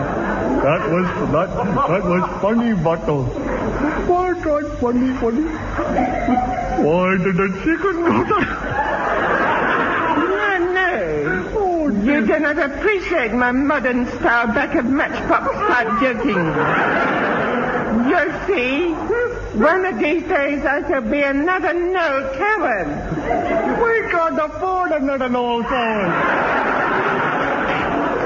I do not wish to discourse further. Oh. I have got other matters to think of. Oh, Bottle, steady now. Hey! There's something in my bed. The phantom struck a line.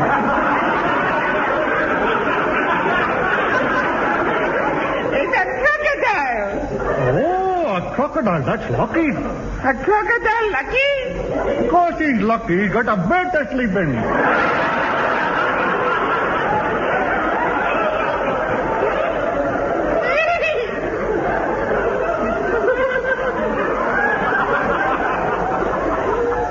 I just switch out the candle. Oh! Didn't I, Dickon? Good night, Bottle.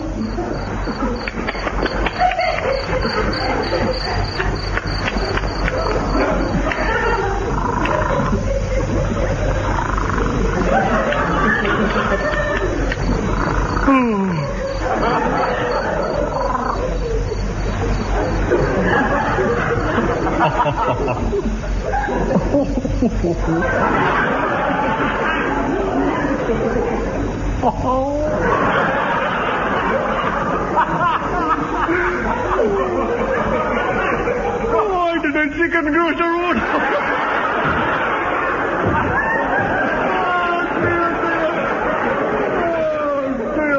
That's real stag body stuff, Bottle. You're a man of the world, Bottle. Oh!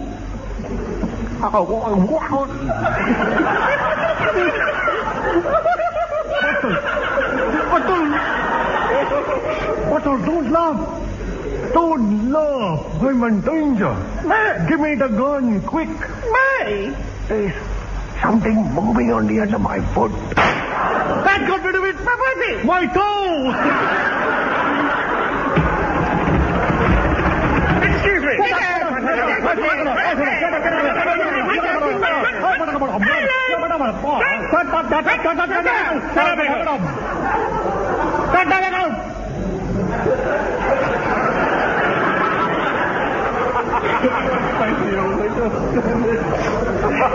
Silent geblunden.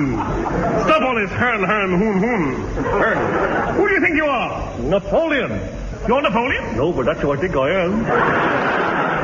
If you're Napoleon, I'm the Duke of Wellington. Want to fight?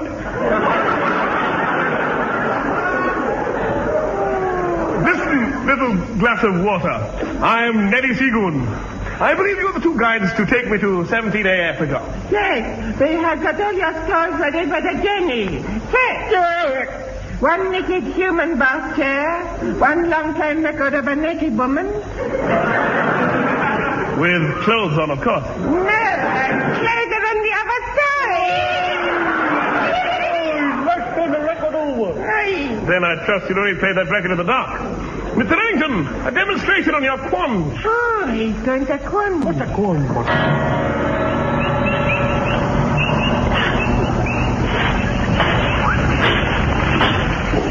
With the sun directly overhead and the ground directly underfoot, telephone engineer Seagoon pushed forward to install the black telephone before the rains came and the Joneses went. Now, you Tonga. We'll need a telegraph pole here. Butler, hand me those two bananas from my binocular case. Yeah. Thank you. I think that's funny. I can see a French sign. Caution, Le Sahara Desert ahead. No warning, no telephone engineers. I say, we can't stand for that. Put up a British sign immediately. There. No hawkers, no circulars. I say, can't you read? No hawkers, no circulars. Me, you're not a hawker. Then you must be a circular. Isn't that? If you're not a hawker, you'll be a circular. You must be.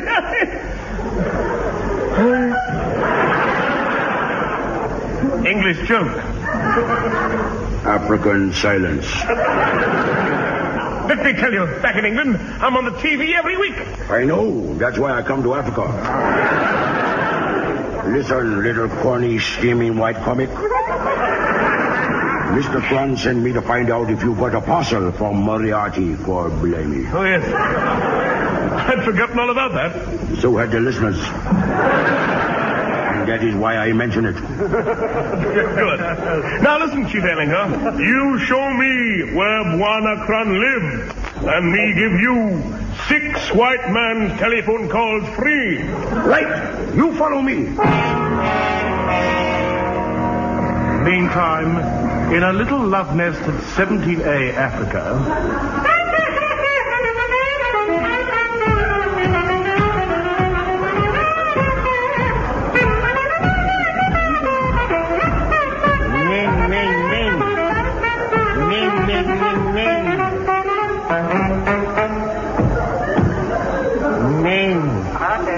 Stop playing that saxophone in Africa and put it back in the fridge. You know they go off in this weather. You see, there goes one now. Now, Min, tonight you must wear your tiara and long raffia drawers.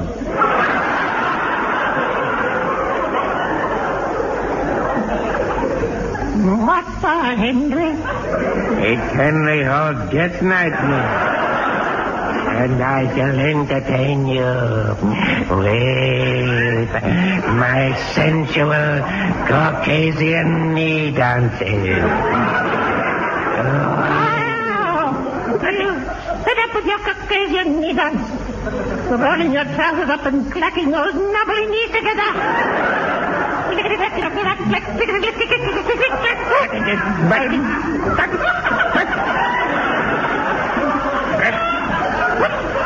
You mean my knees are losing their magic? Yes. I want to go back to Dennis Bladbuck, the bounder of Roper's Light War. Don't you be a mixed-up creature. Min.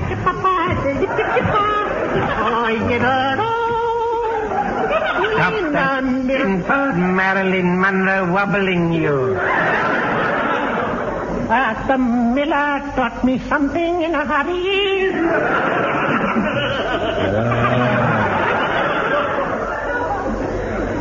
Sorry, Henry. The first careless rapture is over, darling.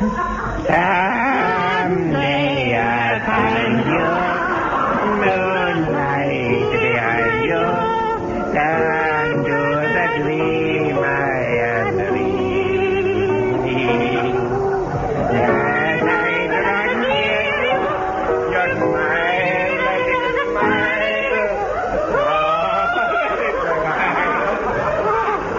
During this tender duet between Jenny Wheeler and Liberace, I'd like to remind listeners that approaching this scene is Chief Ellinger, followed on foot by Eccles, Blue Bottle, and the head linesman from Finchley Telephone Exchange. These little snippets of information do help, don't they? Well, I won't hold up your fun any longer. If anybody wants me, I shall be in the residence lounge.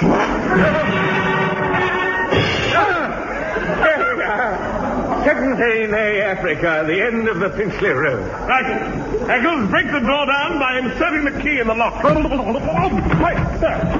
All right, you high-stepping cool fool, you. Now, where's that fair Minnie Bannister? I haven't got the fare. Then you shall have to walk. Ta-da!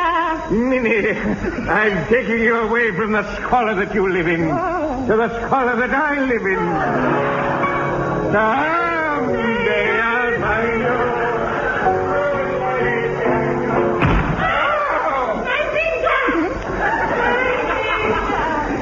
Well, that's one character less for Sellers to play. Jack, have you got the parcels from Moriarty? Yes, I have, Henry. But first, where would you like your telephone? In my study, please. Where's that? Inside my house in North Finchley.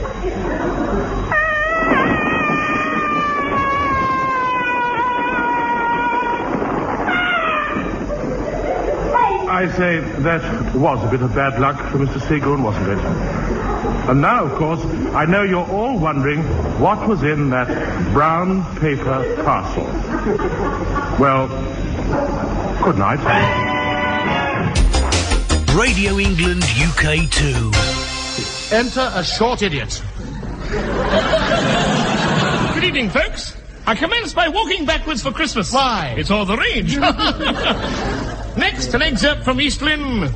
Dead! Dead! And never called me mother. Perhaps you were his father. Mr. Seagull. Mr. Seagull.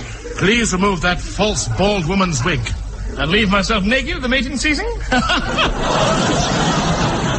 Never. Very well. I sentence you to the highly esteemed Goon Show.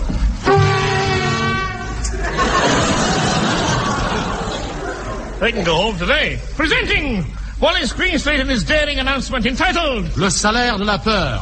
Meaning the wages of fear awed in England. The fear of wages.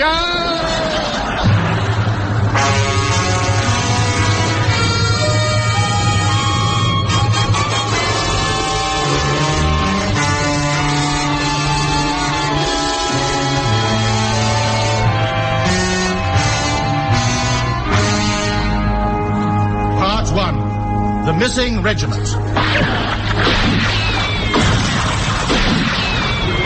Burma, 6th of March, 1956. These Japs can't hold out much longer. Oh, I don't know. This is the 14th year we've been fighting them. Don't worry, Major. They can't stand much more of your drunken singing and bottle throwing. I'm only doing my duty, sir. And they'd better surrender soon. We've had no food or pay since that silly telegram. Telegram? You know, give it here. Oh. British forces Burma. Japan has surrendered. End of World War II. Book now for World War III. Dated August 1945? Yes. I've never shown it to you before because it was obviously the work of a practical joker. Well, I can only hope it is. Stop! The Japanese officer is attacking us with the white flag, Ure. Dead! And it's a new Mark III armor-piercing type white flag. Oh, blimey, I'm off. Look, don't panic. I'll show that Jap a thing or two. Help me off with me jumpers now. No, Major, please. Out of my way! Look at that. Dear listeners, from the waist downwards, Bloodknock was tattooed with a pair of false legs. Facing the wrong way. Yes, they're all the rage, you know. Please, do not shoot. Who are you? You remember me, Dennis Bloodknock? I was not you.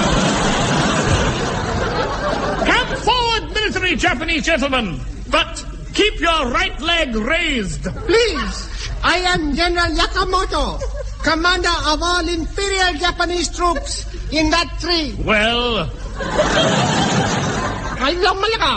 Request, please. Have unexpectedly run short of ammunition. Please, can we borrow 2 boxes until the end of the war? You haven't returned our lawnmower yet? I'm very sorry, but have not finished mowing jungle. No more credit. Clear off. Then I'm forced to surrender. Surrender? This means war. Huh? I'm sorry, have no alternative.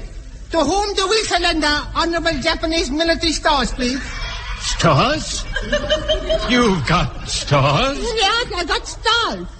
1,000 cans of nitroglycerine. Oh. And 2,000 cans of sake. Sake being potent Japanese rice wine. Sake being potent Japanese rice wine? Yes, sir. Oh. I am forced to accept your 2,000 cans of sake surrender.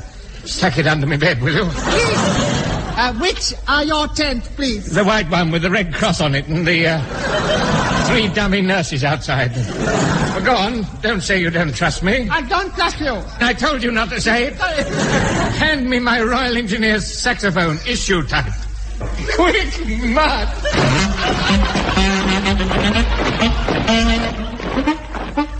Gad, what a day this has been. A triumph for British arms.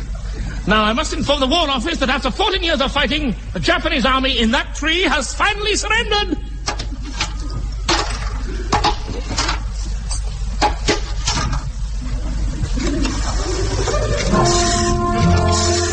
Dial on, brave telephone.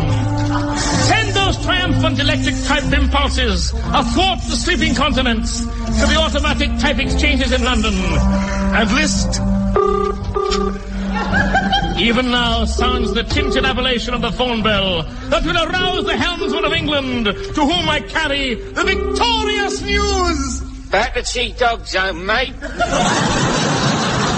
Cass, wrong number.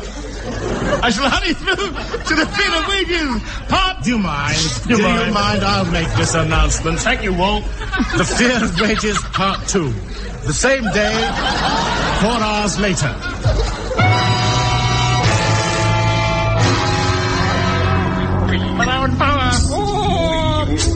Money, little money. Oh,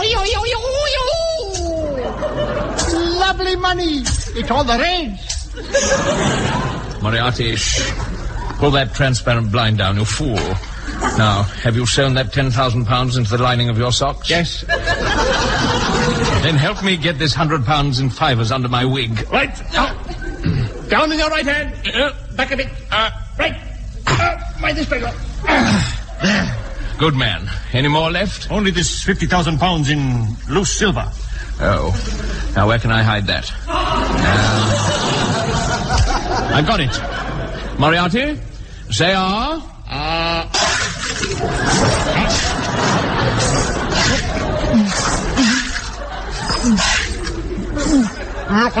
Now, Moriarty, keep your mouth shut. I don't want... Army Pay Corps here. Chief Cashier speaking.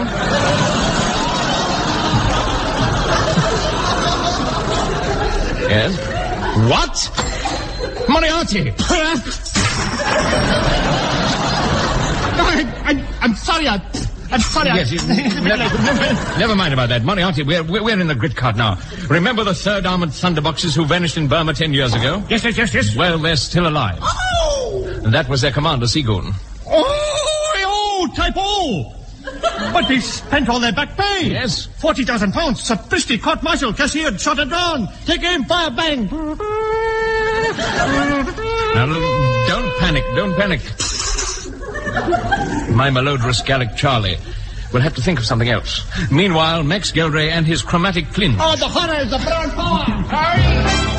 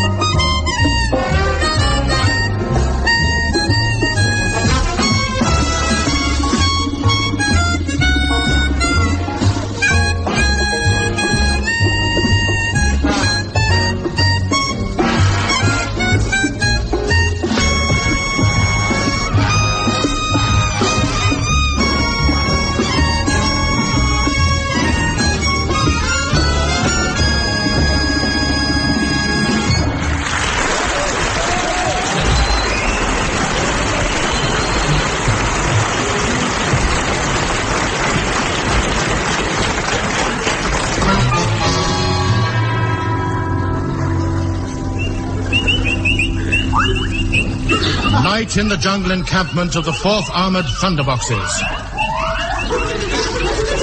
Dear sirs, I am a keen art student over the age of 21. Please forward me your selection of continental art studies in the plain wrapper.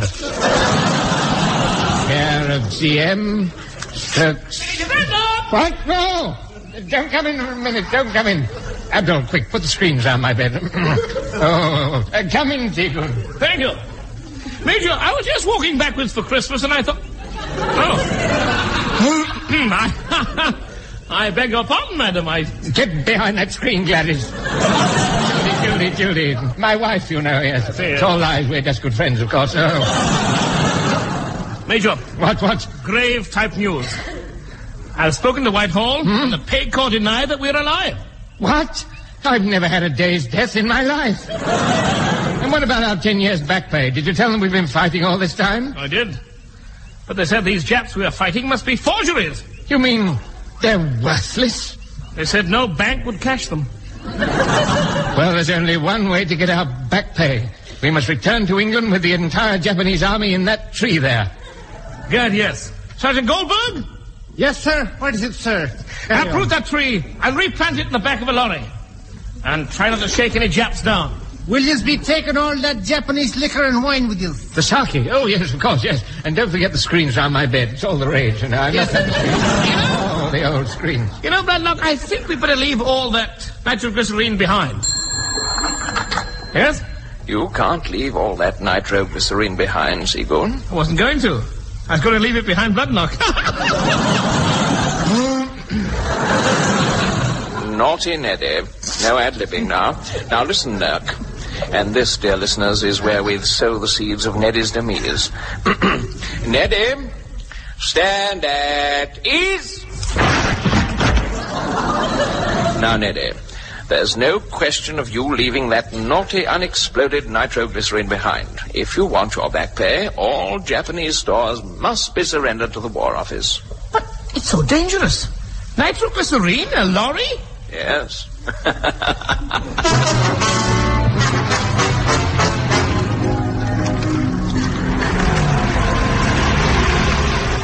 Dawn, and the 4th Armoured Thunderboxes prepare for the long journey home. Before departure, the surrender document is signed. Now, General Yakamoto will sign here. We'll fill in the amount later.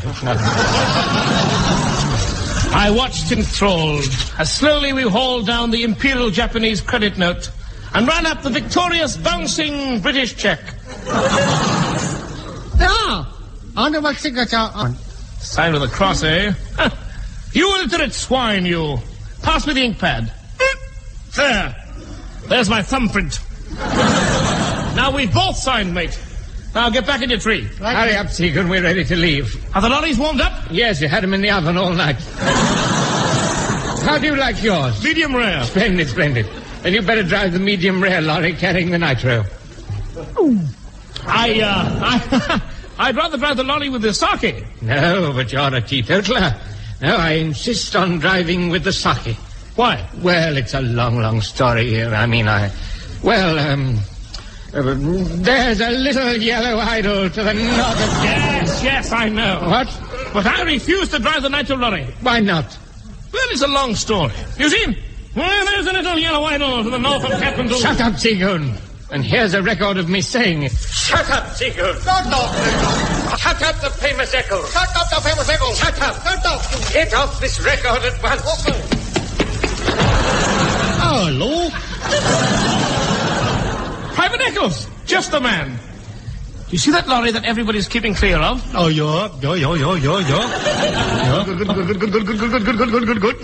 Yeah. Well, drive it back to London.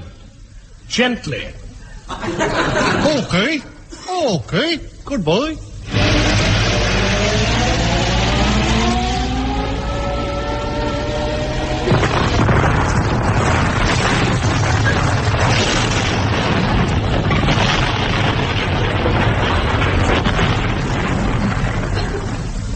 A good job I wasn't on it.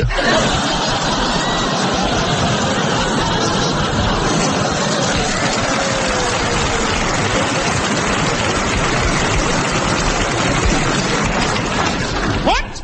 Then who was driving it? Yeah, I didn't do it.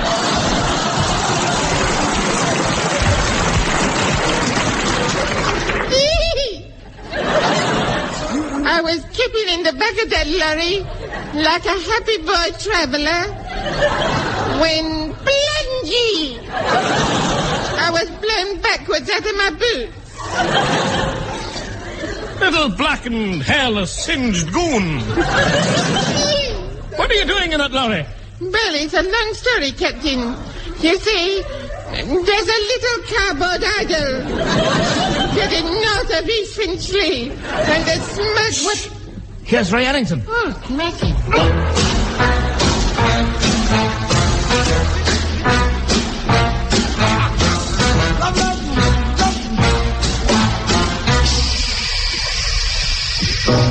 Love me or leave me or let me be lonely. You won't believe it, but I love you only. I'd rather be lonely than happy with somebody else. Yes, the night time's the right time for hugging and kissing.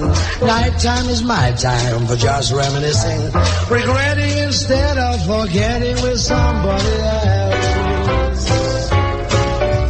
I want no one unless that someone is you. I intend to be independently blue.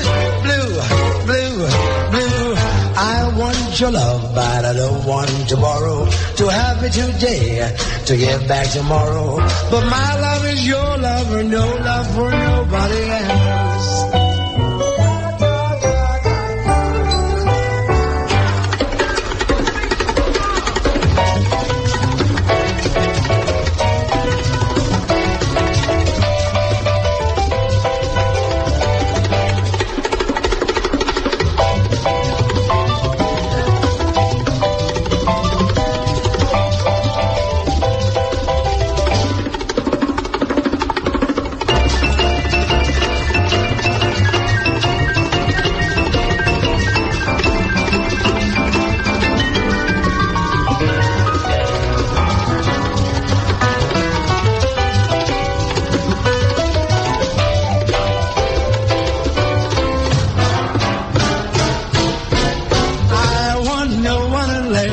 Someone is you. I intend to be independently blue. I want your love, but I don't want to borrow. Have it today and get back tomorrow. 'Cause my love is your love and no love for nobody else. I just want your love and nobody else.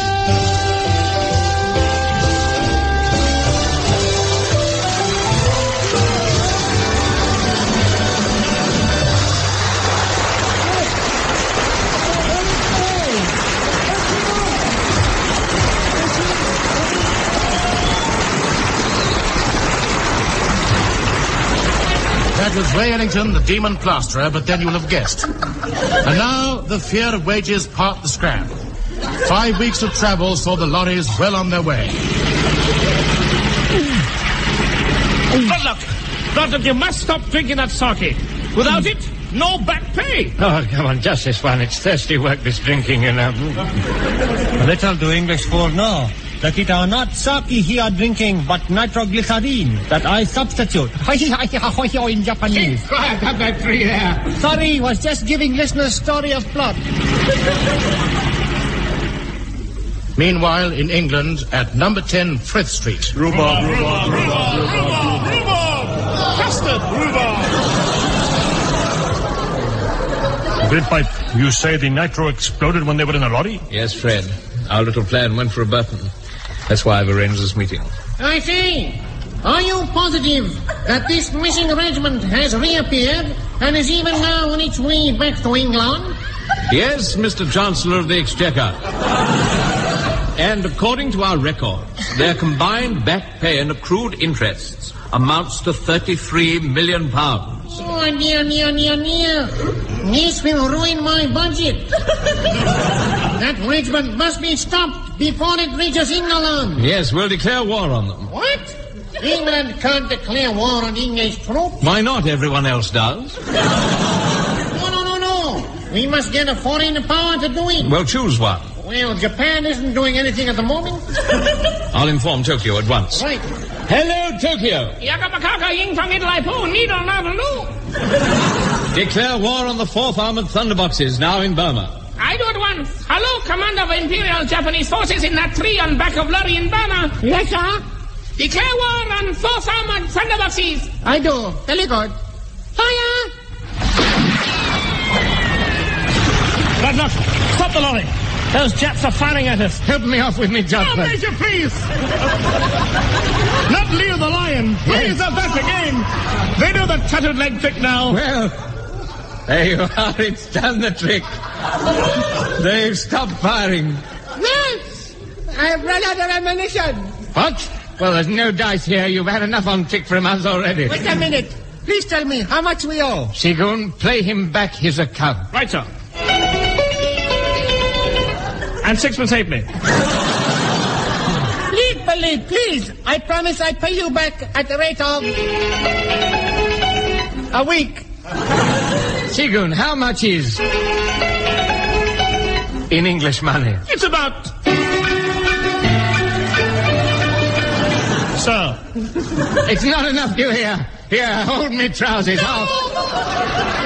Get him out of that tree with the this one. They've found more ammunition. They must have had a Red Cross parcel from home. Quick, into the driving cab. It's bulletproof. Splendid. We can drive on and continue engaging the enemy in that tree in the back of the lorry all at the same time. A magnificent exposition of the plot, Padlock. Thank you. And under enemy fire, too. Of course. Have a knighthood. Oh, tar, mate. Right then. Drive on, Sir Dennis. Beep, beep. Oh. Don't antagonize him, Seagull. Get your head off,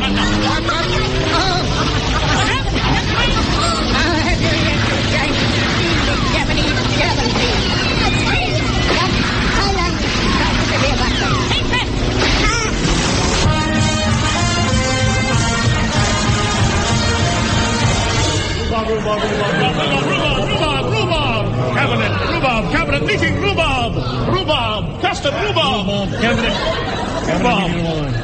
Well, thank you for your cabinet meeting rhubarbs.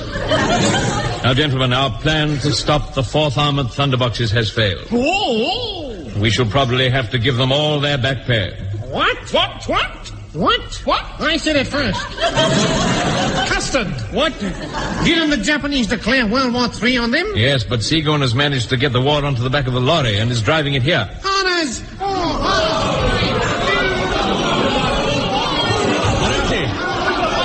Moriarty. Yes? I must get in touch with them. What's the number of that lorry? GXK 639. GXK 639.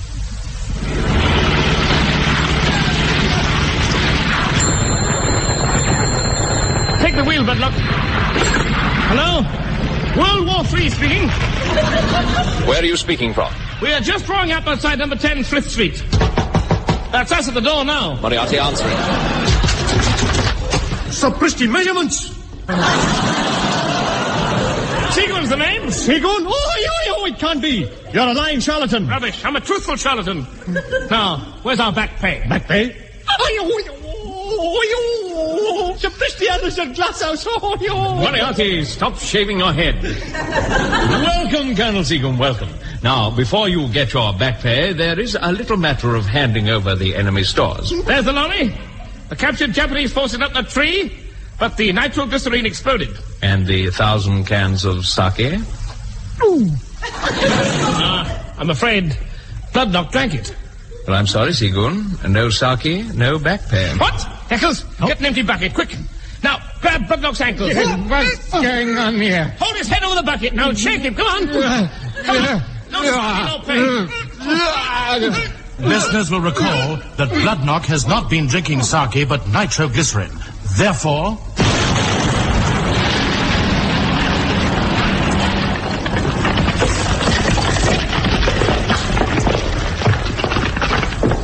And so ended World War III. Book now for World War IV. Mr. Greenslange, would you mind telling the nice peoples that I have not been deaded this week? Certainly. Ladies and gentlemen, it is both a privilege and a pleasure to announce... Shut up, Blue Bottle. Shut up, Blue Bottle. Shut up. A privilege and a pleasure to announce that the lad Blue Bottle was not deaded this week. Deaded this week. Yeah, that was a good game, that was, wasn't it? I like it. that was The Goon Show, a BBC recorded programme featuring Peter Sellers, Harry Seacombe, Spike Milligan, with the Religion Quartet and Max Gelbrave. The orchestra was conducted by Wally Stott, script by Spike Milligan and Larry Stevens, announcer Wallace Greenslade, the programme produced by Pat Dixon.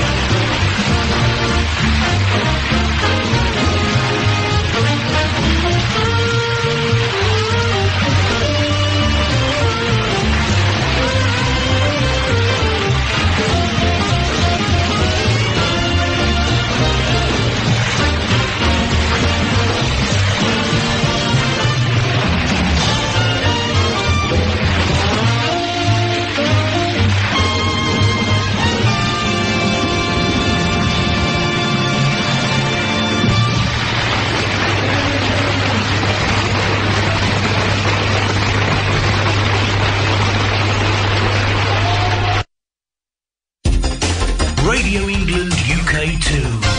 This is the BBC. Oh, you tittle-tale, you. You'll get a punch up the conk if you don't belt up, mate. Mr. Seagoon, please. Such vulgarity ill becomes you. Nonsense. It shoots him down to the ground. What? It really is down to the ground. Baffle me with the posh chap, Mr. Spriggs. Now, Mr. Greenstead, if you'll just stand in this bath and treacle and sit down slowly, you'll come to a sticky end. Part 2. The dreaded Goon Show. This week, The Moon Show. Everybody down.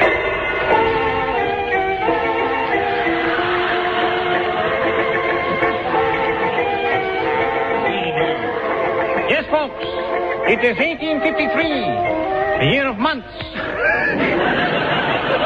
No giggling, please. Now then, if listeners in the Lincolnshire district will raise their blinds, they will observe the moon casting its painted wooden beams upon a compost heap on which is found a ragged idiot recumbent upon a field of turnips. He speaks and spokes. Ah, moon! Ah, English type moon. What beauty, what rotundity, what delicacy, what purity, what joy! What rubbish.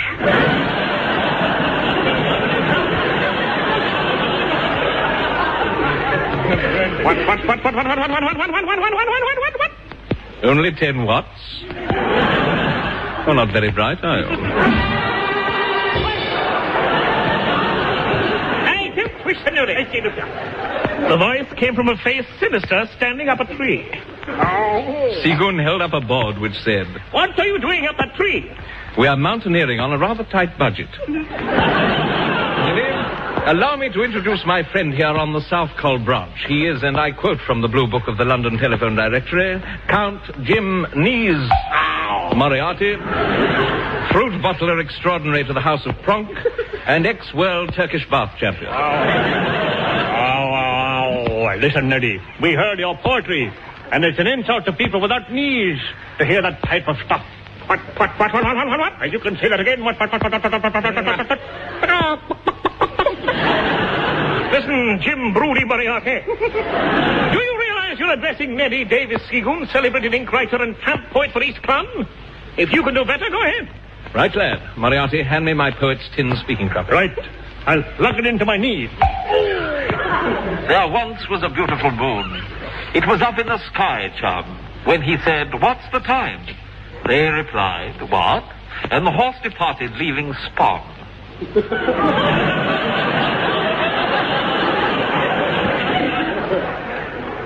It didn't rhyme or scan. Do you think it was easy? You see, Neddy, that's known as poetic license. Where can I get a poetic license? Now, there's just one left in the shop. Here, 8 marked down from 6'3". What a reduction! I'll just write you a check on the side of this horse. Right. Sign your name across the bottom. What? There. gentlemen, wait a minute. How do we know this horse won't bounce? I assure you, any reputable stable will cash it. Thank you, Neddy. And here's our receipt on this banjo.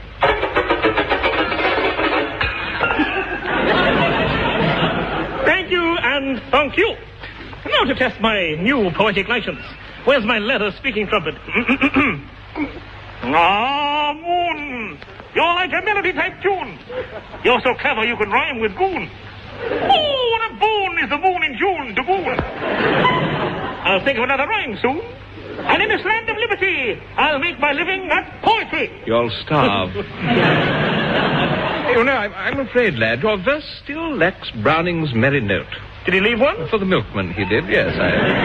Listen, Neddy, you're very fond of the moon, aren't you? Yes, if only it were mine. Neddy, it can be. Step up into the tree into my office. Morning, Mr. Steve. Good morning. Now, Neddy, pull up your trousers and sit down. Neddy, the moon has been in Moriarty's family for many generations. You mean the moon is of French origin? So the blood tests show. Unfortunately, at the end of the last century, during the anti-Moriarty riots in Paris, the dear Count was forced to flee to England, bringing the moon with him. How did he manage that? I bought it in the daytime disguised as the sun. Quel brilliant stratagem. Quelle terrible pronunciation. What? I'm coming to that. You see, lad, owing to the high cost of maintaining his ancestral bed-sitter, Count Moriarty is forced to put the moon on the open market. It's for sale? Only by public auction, lady.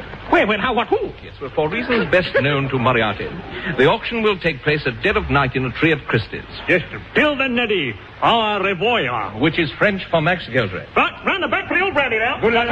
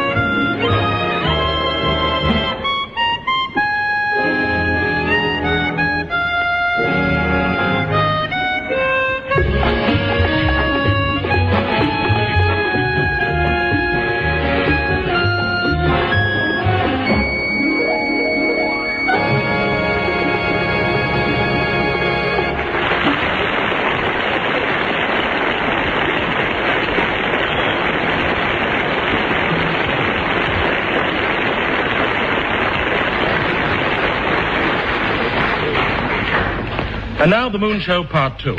An auction.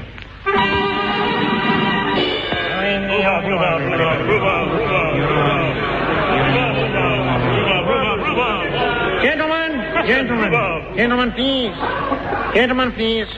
If you will take up your positions in your respective trees, we will commence the auction. Now then, first, 1 moon, the property of Count Moriarty. Now, what am I bid for 1 moon? Start the bidding, Neddy.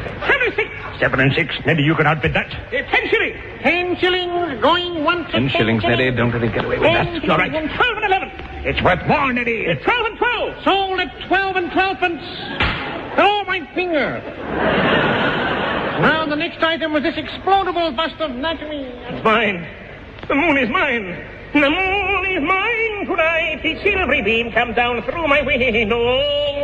And the moon is mine tonight. It's mine.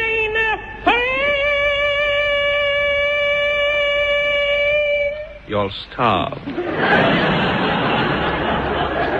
Now, the proud owner of the moon, Seagoon retired to his centrally heated compost heap in Lincolnshire and applied himself to his steaming art.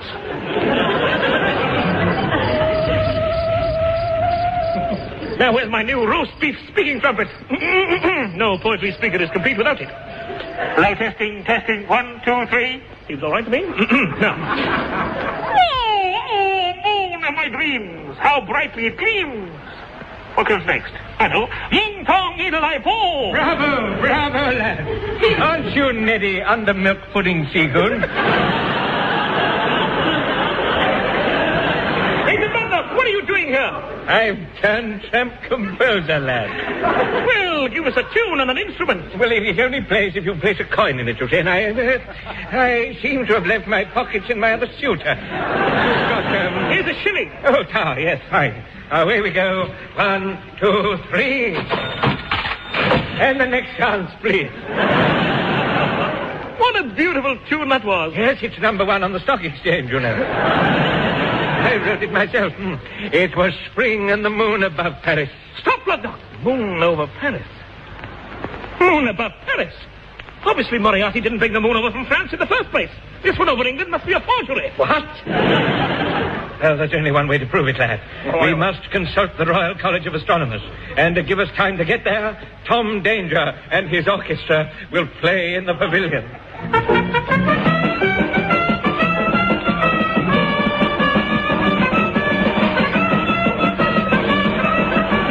Let's pick up another thought. Yes, it is. As Seagoon hurries to the Royal College of Astronomy, awaiting him there are 2 erudite astronomers who are even at this moment astronoming. Hey, Professor Echo. Please, Professor Bottle, my good man. Yes? Let me get on with my mathematical work. Okay, then. Away with you. All right, then. Let me see now. Computations. I am mathematics. Lower mathematics. X is straight line. Is the unknown quantity. X 2. Do you think Arsenal will beat the Spurs this week? I should think it's most unlikely. Why? They're playing Blackpool. Hey, Professor Echo, have you seen the moon anywhere? You must remember where you put things, my good man. Have you looked up the giant telescope? Oh, I'll try that. Yes, I will try that. Oh, you was right. The moon is inside the telescope.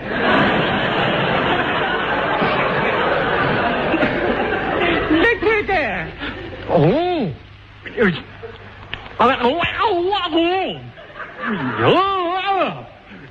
The moon's up the other end. And a bit of the sky. Let's put the cap on the end, quick. Oh, goody. We got it tripping. We got it for England. Hold up.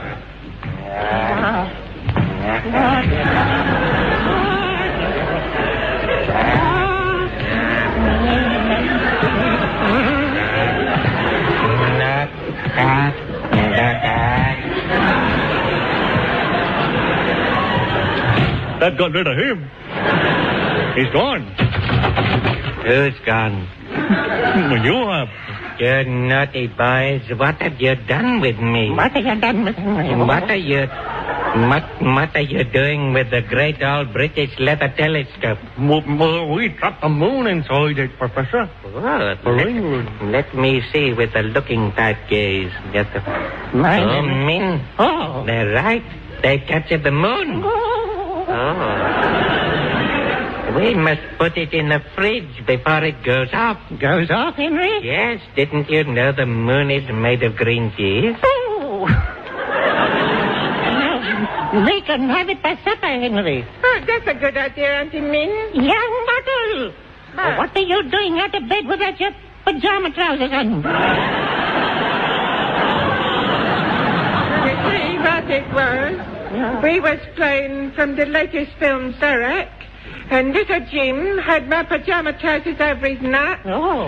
He got one arm down the Lego, waving it about like a trunk.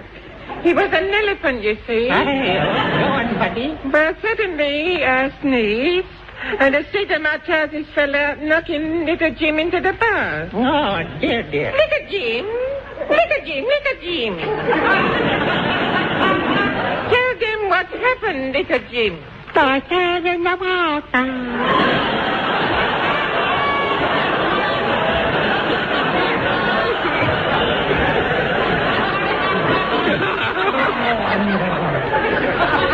Min, get these adapted children up to bed. Shut up, you naughty boy. Good evening. Come in out of the dry and wet yourself by this tap. Thank you. Professor, I want proof that there is only one genuine moon. There is only one. We've got it trapped in this telescope here. Let me see.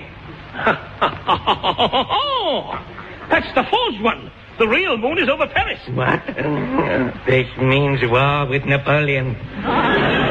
Take the scabbard off my safety pin and fetch my leather horse quickly. Strike him down in his pride. No, your moon. I must go to France and get back my rightful moon. Farewell, Ellington. Keep them amused while I'm away. Man, the excuses he makes to get to that brandy.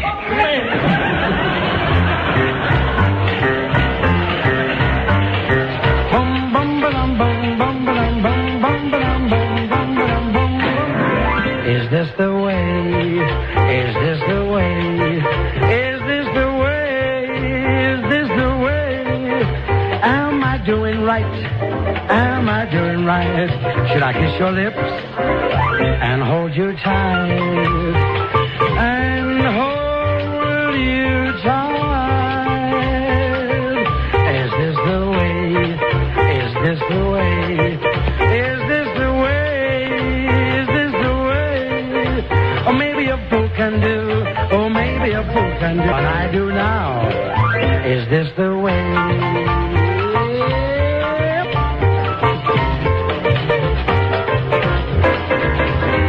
Well, I never was a lover, one who really cares.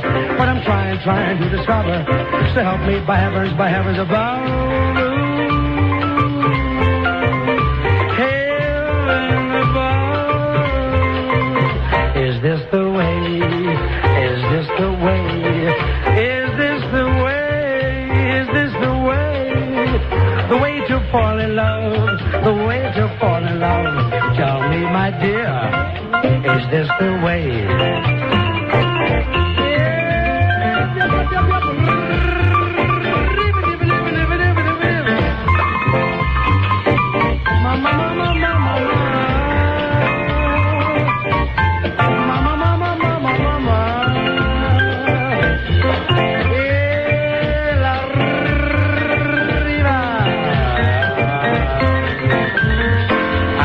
Never was a lover, one who really cried.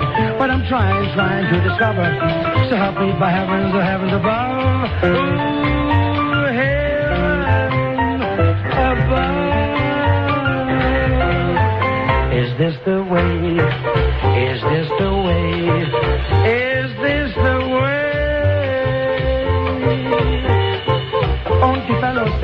mama, oh, your mama said a fellow, oh, your mama, oh, your fellow, so mama, oh, your fellow, so mama, it's your mama.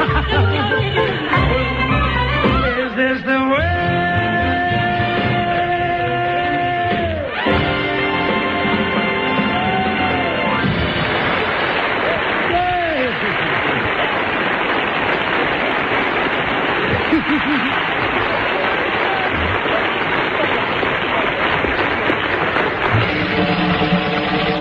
Gentlemen, be seated. And the ladies keep standing. Meantime, in the Hotel Deluxe de Super Ritz in Paris.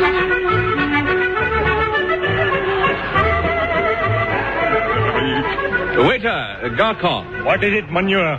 Marathi? I'm tired of driving this lift, do you hear? I told you that 12 shillings we got off Seagoon wouldn't go far. Monsieur. Pouvez-vous tell me where le salle de bain? Maybe. Good fight. Moriarty. Shut up, you heavily oiled French wreck. Gentlemen. Gentlemen, what do you mean? It's just a word, Moriarty. No. Here's a route for your arrest. Arrest? Run for it. Run for it.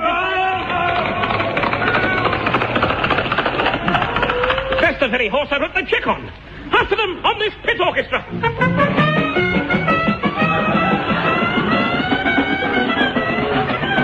Across the length and length of Europe, Seagoon pursued the charlatan moon vendors. Finally, I'd faced them to Venice.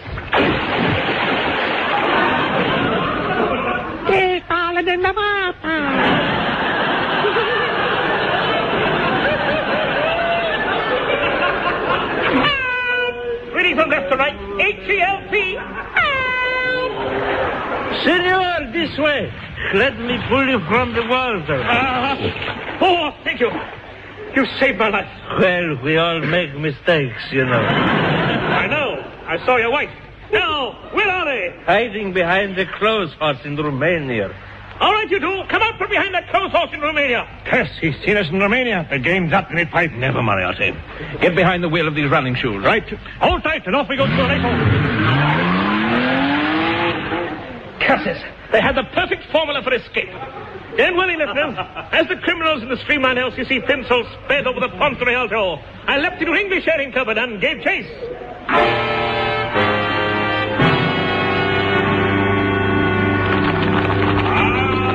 Quicker, Moriarty. Get as quick as I can. Get more power out of those jam tins. I got all ones at 1929 ones.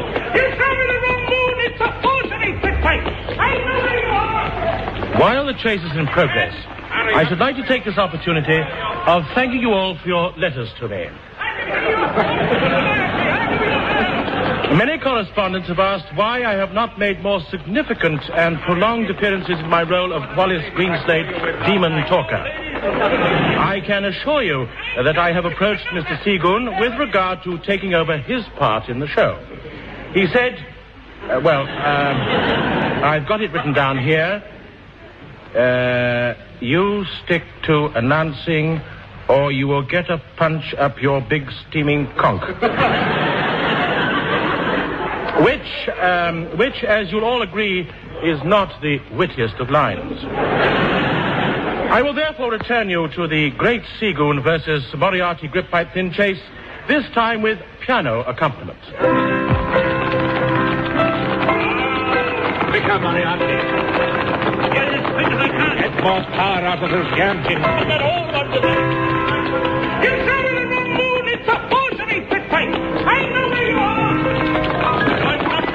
Hurry up, Moriarty. Oh, one of those ladies I saw you with last night. Oh, ladies, those are fearless men.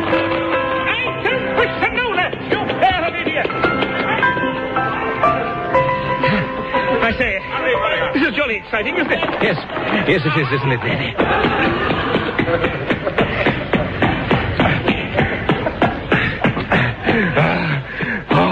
It's no good, Grit Pipe. These feet I'm using are exhausted. My knees are overheated, too. We shall have to catch a train to Tangier. What luck, Grit Pipe. Here's a sound effect of a booking office. I'll get the ticket. 2 cheap day returns to Tangier. You must hurry, Moriarty. Even quicker than that. Where are those men booked to? They're going to Tangiers. Are they? Yes. I'll book the carriage right behind them and try to overtake them. Porter? Yes, Mike, yes. Carry me to the train. You look strong enough to carry yourself, sir. Very well. Help me up onto my shoulder. Right.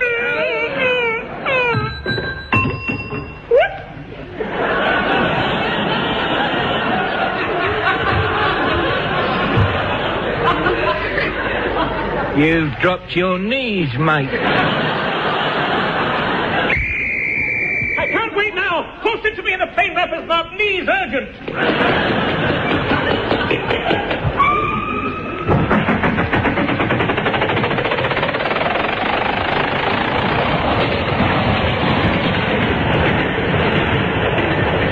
Close that thing, will you, Moriarty?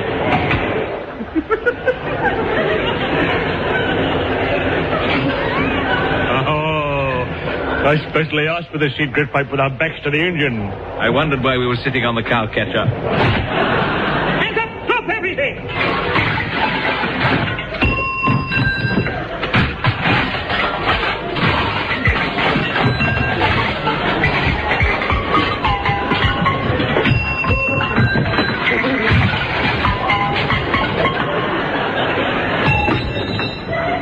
Just as I thought. Scrap metal merchants. A lifetime of work gone. Now, gentlemen, that moon you sold me was forged. I have it here inside this telescope. Oh, well, now, look here. We are willing to sell you the real moon, but of course it'll work out much dearer. Let me see now. 8 million tons at 1 9 a ton. That'll be, what, 14 pounds, nearly. Done! Now, my moon, please. Let me show you, Neddy. Look, I'll just hold this jam jar up to the sky, get it in the right position. That's it. Now, there. What do you see in it? The moon. The moon, it's in the jam jar. Correct, Neddy. Goodbye. Oh, no, it's a white. Hooray! The moon is mine! And that is how Mr. Seagoon brought the genuine moon back to England. And a pretty dull ending it was, too.